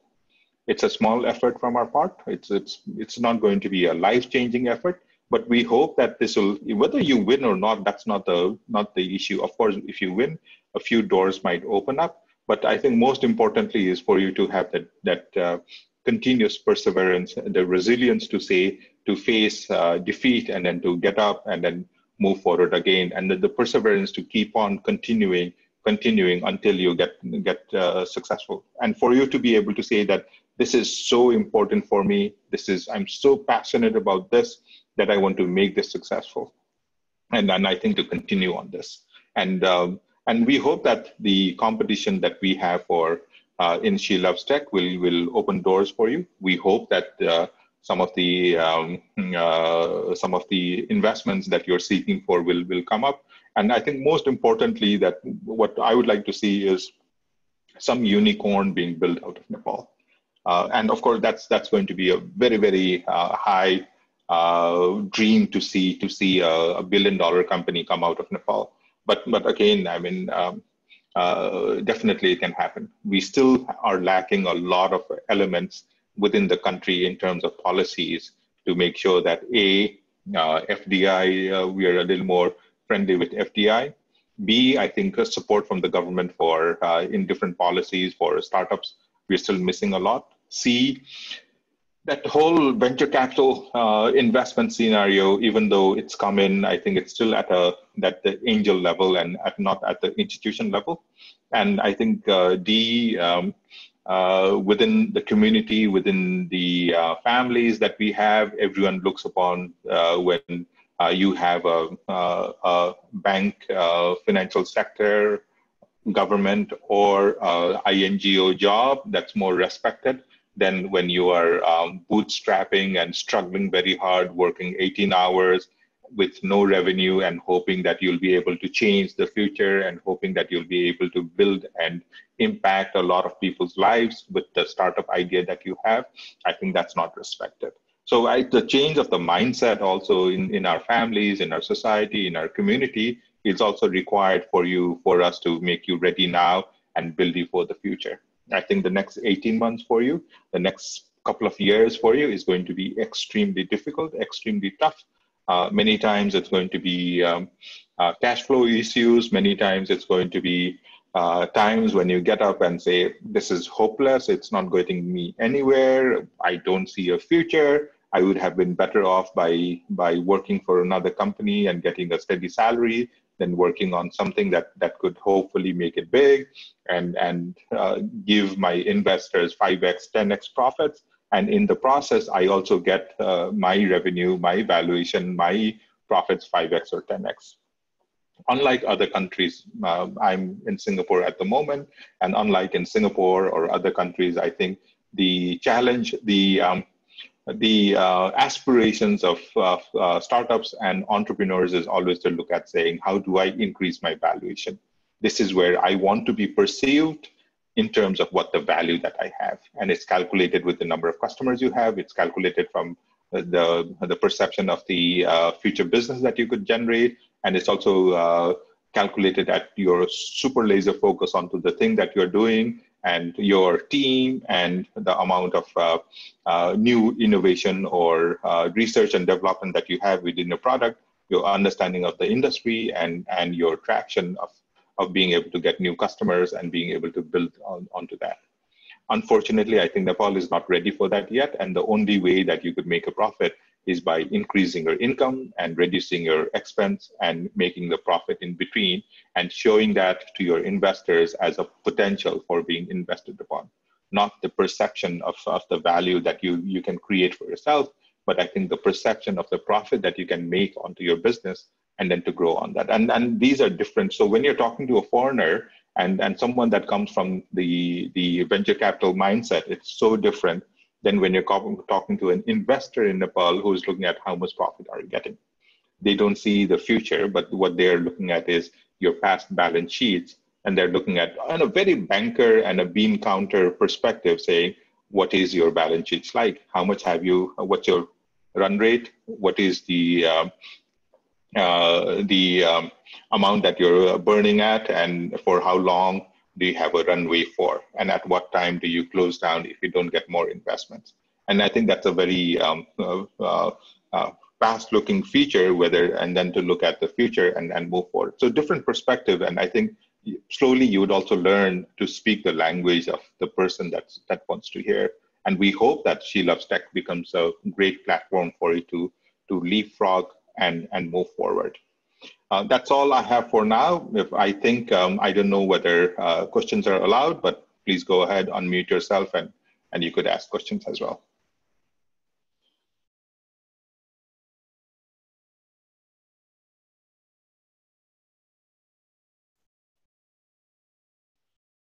So please unmute yourself if you have questions, and I would, so if there's any questions or comments, things like that, I would be more than happy to answer them.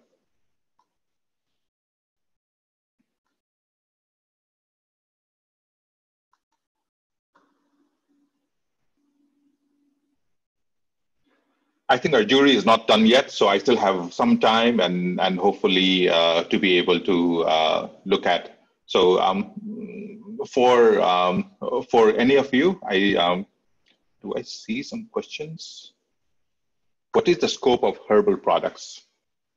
I'm not an expert on this, but like any other sector, any other industry, I think definitely there is a market. But again, I mean, having not really been an expert for herbal products, I don't know.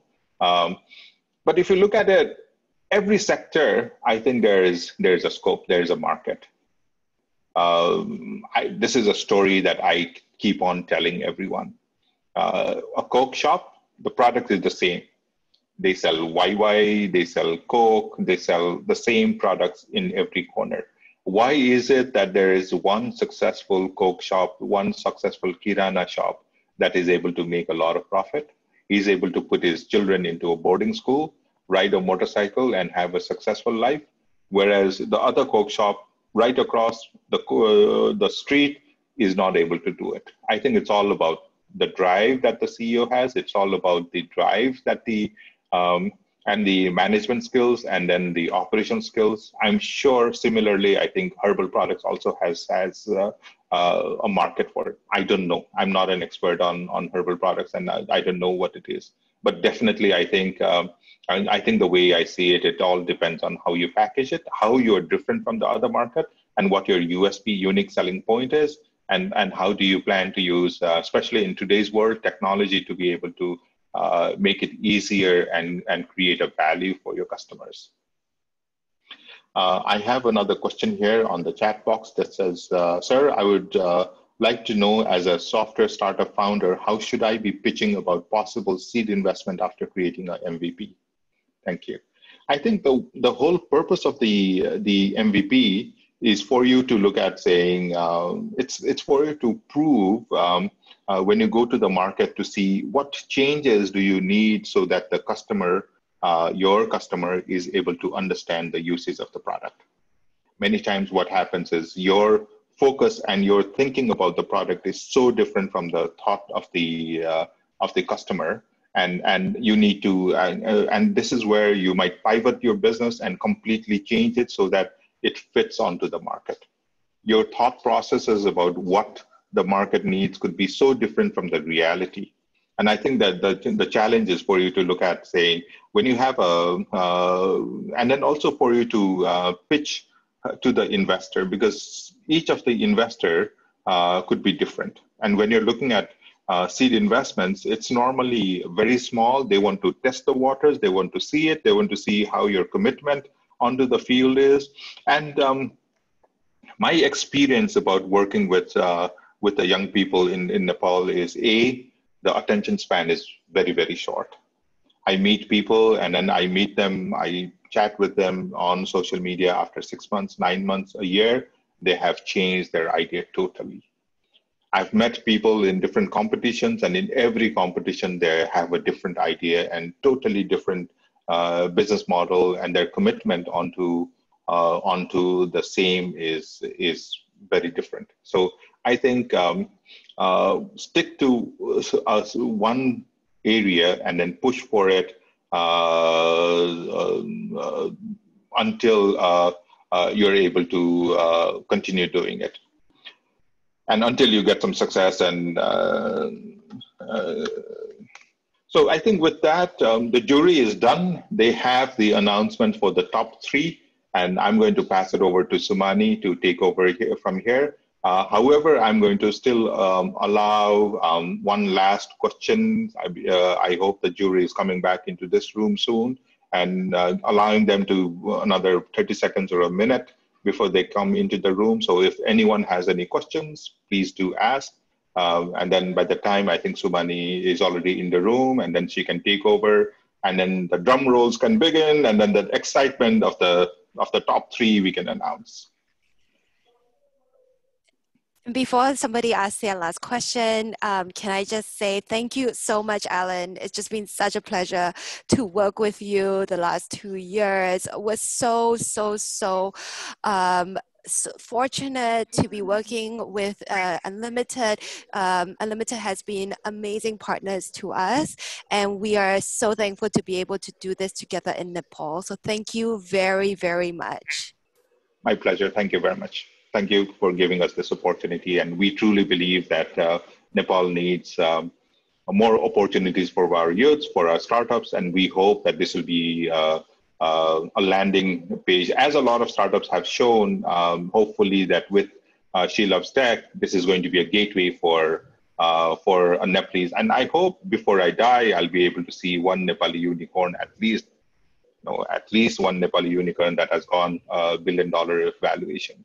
It's a tough call. And let's hope that that's going to be a She Loves Tech startup. Okay, yes. A She Loves Tech Nepali startup. Yes. So hopefully.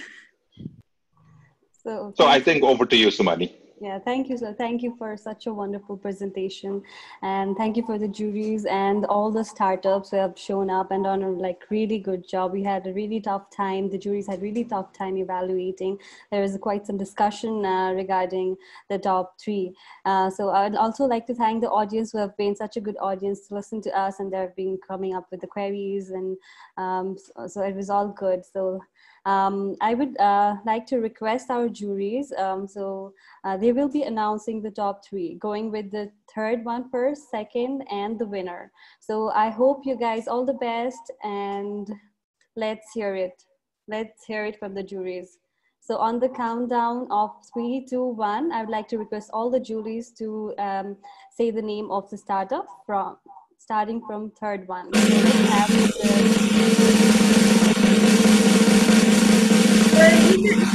all the jury members is going to answer one by one. So, sorry, Sarita ji? Were you saying? It's all the jury members are going to announce the winners, it's or all the three all together on the countdown of 3 to 1. They will be announcing the third one. So all the startups, fingers crossed. What's the background noise there? That's the drum roll. That's the drum roll music. Somebody's counting money. Oh my God. Oh my God. It's making me nervous. Okay. So in third place, we have, ready? Yes. Ready? In third, oh, no more drum roll. It's okay. Okay, thank you. So in third place, we have, ready? 1, 2, 3. U.G.Bazaar. U.G.Bazaar. Yeah. Yay. Okay. For that, congratulations, U.G.Bazaar. You've done a great job, and we wish you all the best.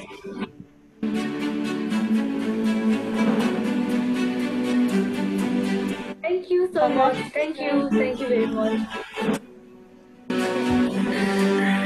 Should I please hello? Feel free to say a few words if you want to. Please go ahead. Thank you very much. It's such a pleasure and honor to receive to get this like a position of third position. So thank you very much to all the judges, and thank you to She Loves Tech team for having me here, for allowing me to participate. Thank you to Unlimited Venture for the opportunity, and thank you everyone. And good luck to the rest of the participants. Thank you. Good luck. All the best. So before I start with the next one, I'd like to request all the startups to open their cameras and let us see you, all of you. Yeah, let's see in gallery view. Are they excited or not? We are not able to see them in the same view, right? I know. And as Sumani had said, we really had a really tough time deciding. Yeah. Everybody was so good. We really had a really tough time. I guess we are more nervous than the startups, right? I think so. Okay. Okay. Now let's go with the second runner-up. The first runner-up, sorry. Sumani, can you please ask technical team to display all the startups video in one window so that we can see their expression, you know? So yeah, you can select. You can select and change instead of speaker view. You can click it and then you can select see everybody in one. You just do that on your screen. Yeah, okay. We can do that later after the winner announcement to click a picture together. So that won't be a problem. So yeah, let's move forward to the second place. So juries, all over to you. Okay. So let's get the drum rolls in. Again. So we have the Sumani, I think drum roll could just go like for 3 seconds. It's okay. So in second place, it's a really tough decision, but in second place we have 1, 2, 3. Skilltruck. Yes. Congratulations, Skilltruck. You've done a really great job and it's really good initiation.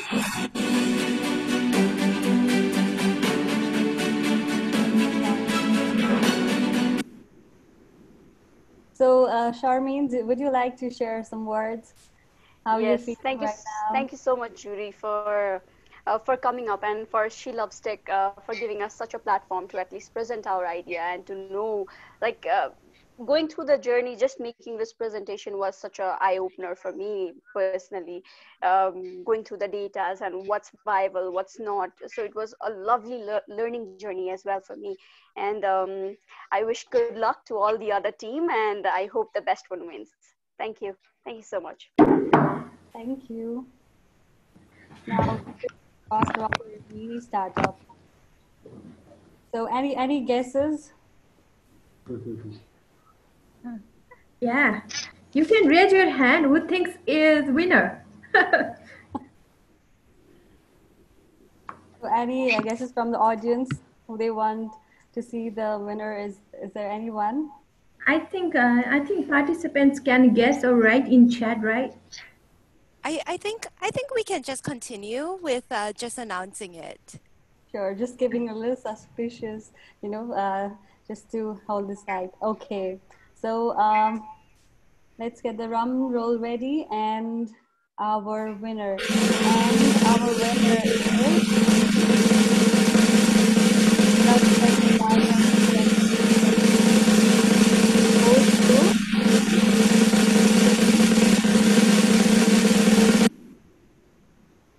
So the winner is 1, 2, 3. Zite! Zite! Yes, Oh. congratulations, Zite. Oh, congratulations.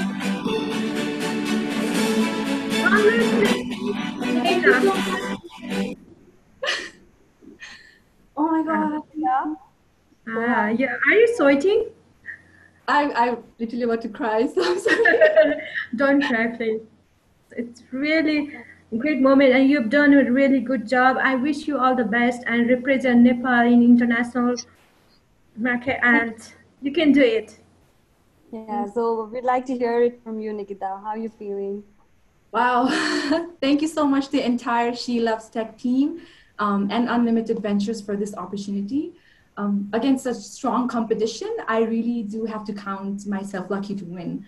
And I would like to thank me and my entire team for this, for their support, and the entire jury as well. From the very onset of this competition, I was particularly pleased to even be a part of such an inspiring competition. Winning is the whole another level. I'm sure we will do justice to this, and we will definitely, this is definitely a big push and encouragement for the entire team. And yeah, I would also like to thank our co-presenters and finalists. A very, very good luck to all of you. You all are doing a remarkable job.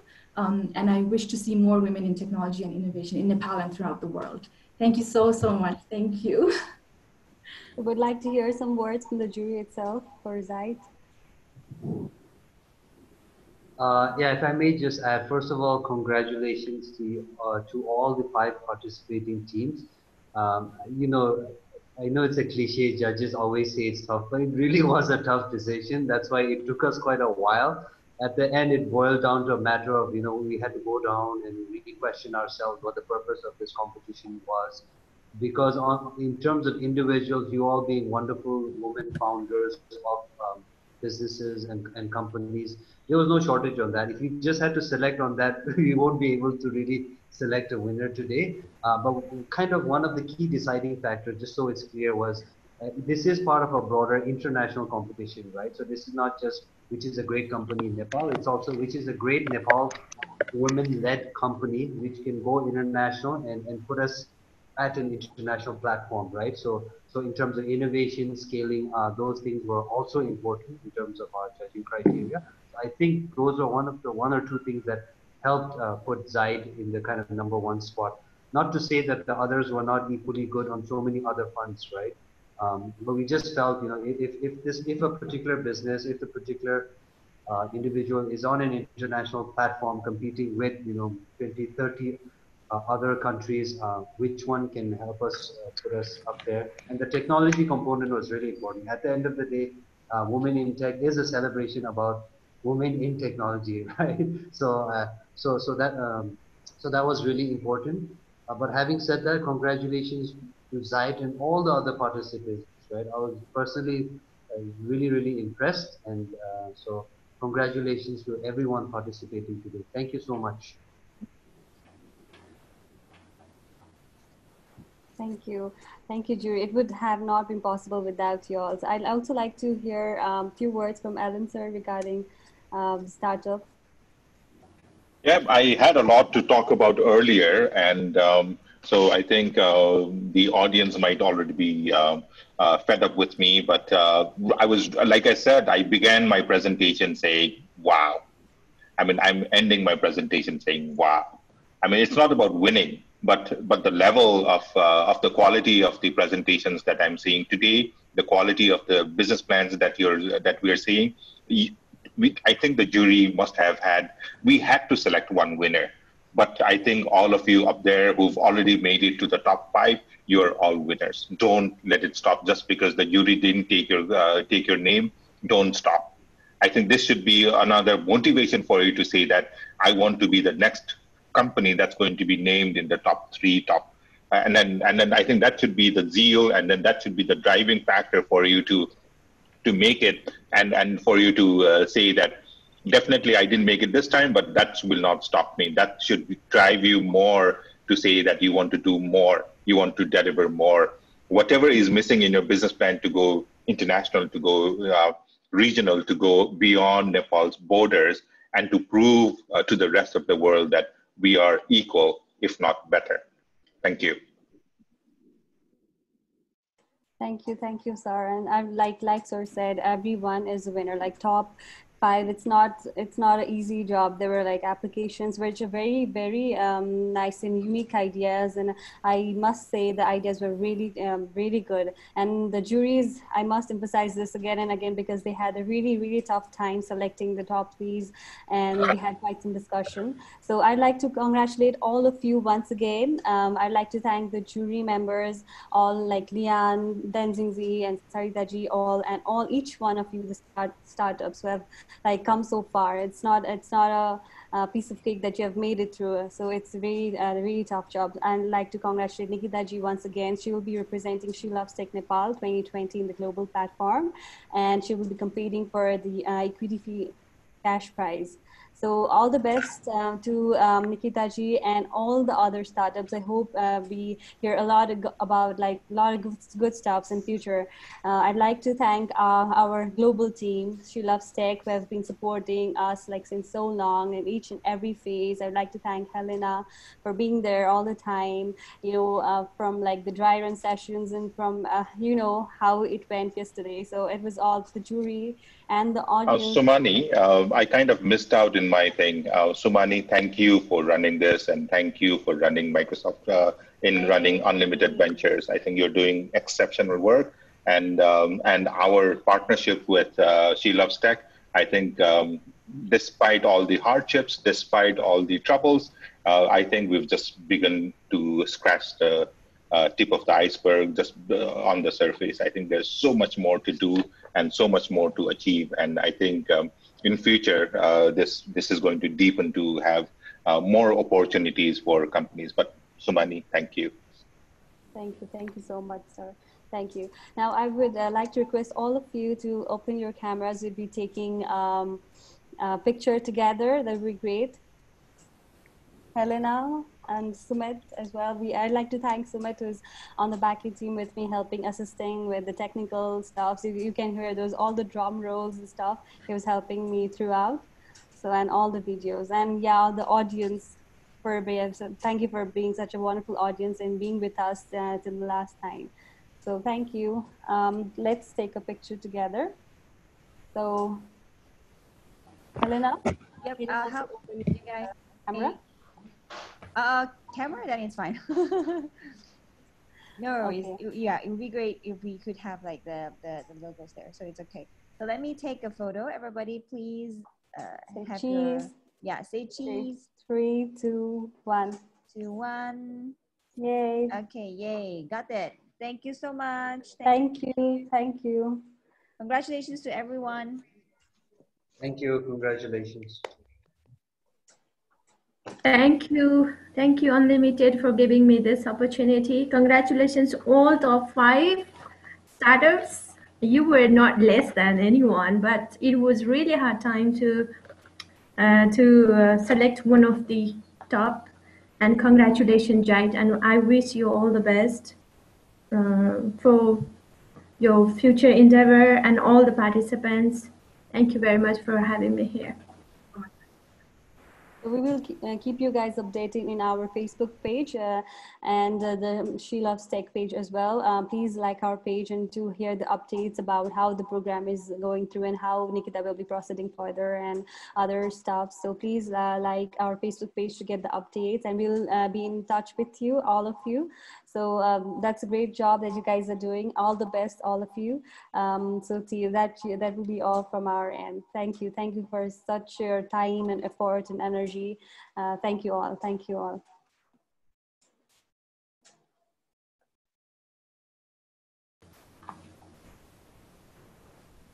Bye, everyone. Thank you. Bye. Thank you. Have a good day. For all the judges, It was really Thank you, nice everyone. meeting you. Thank you, Yes, and very congratulations nice to to meet everyone. you. Congratulations, everyone. Thank you. Thank you so much. Thank you. Thank you, Keep Tenzin. going, everyone. Keep going. Exactly.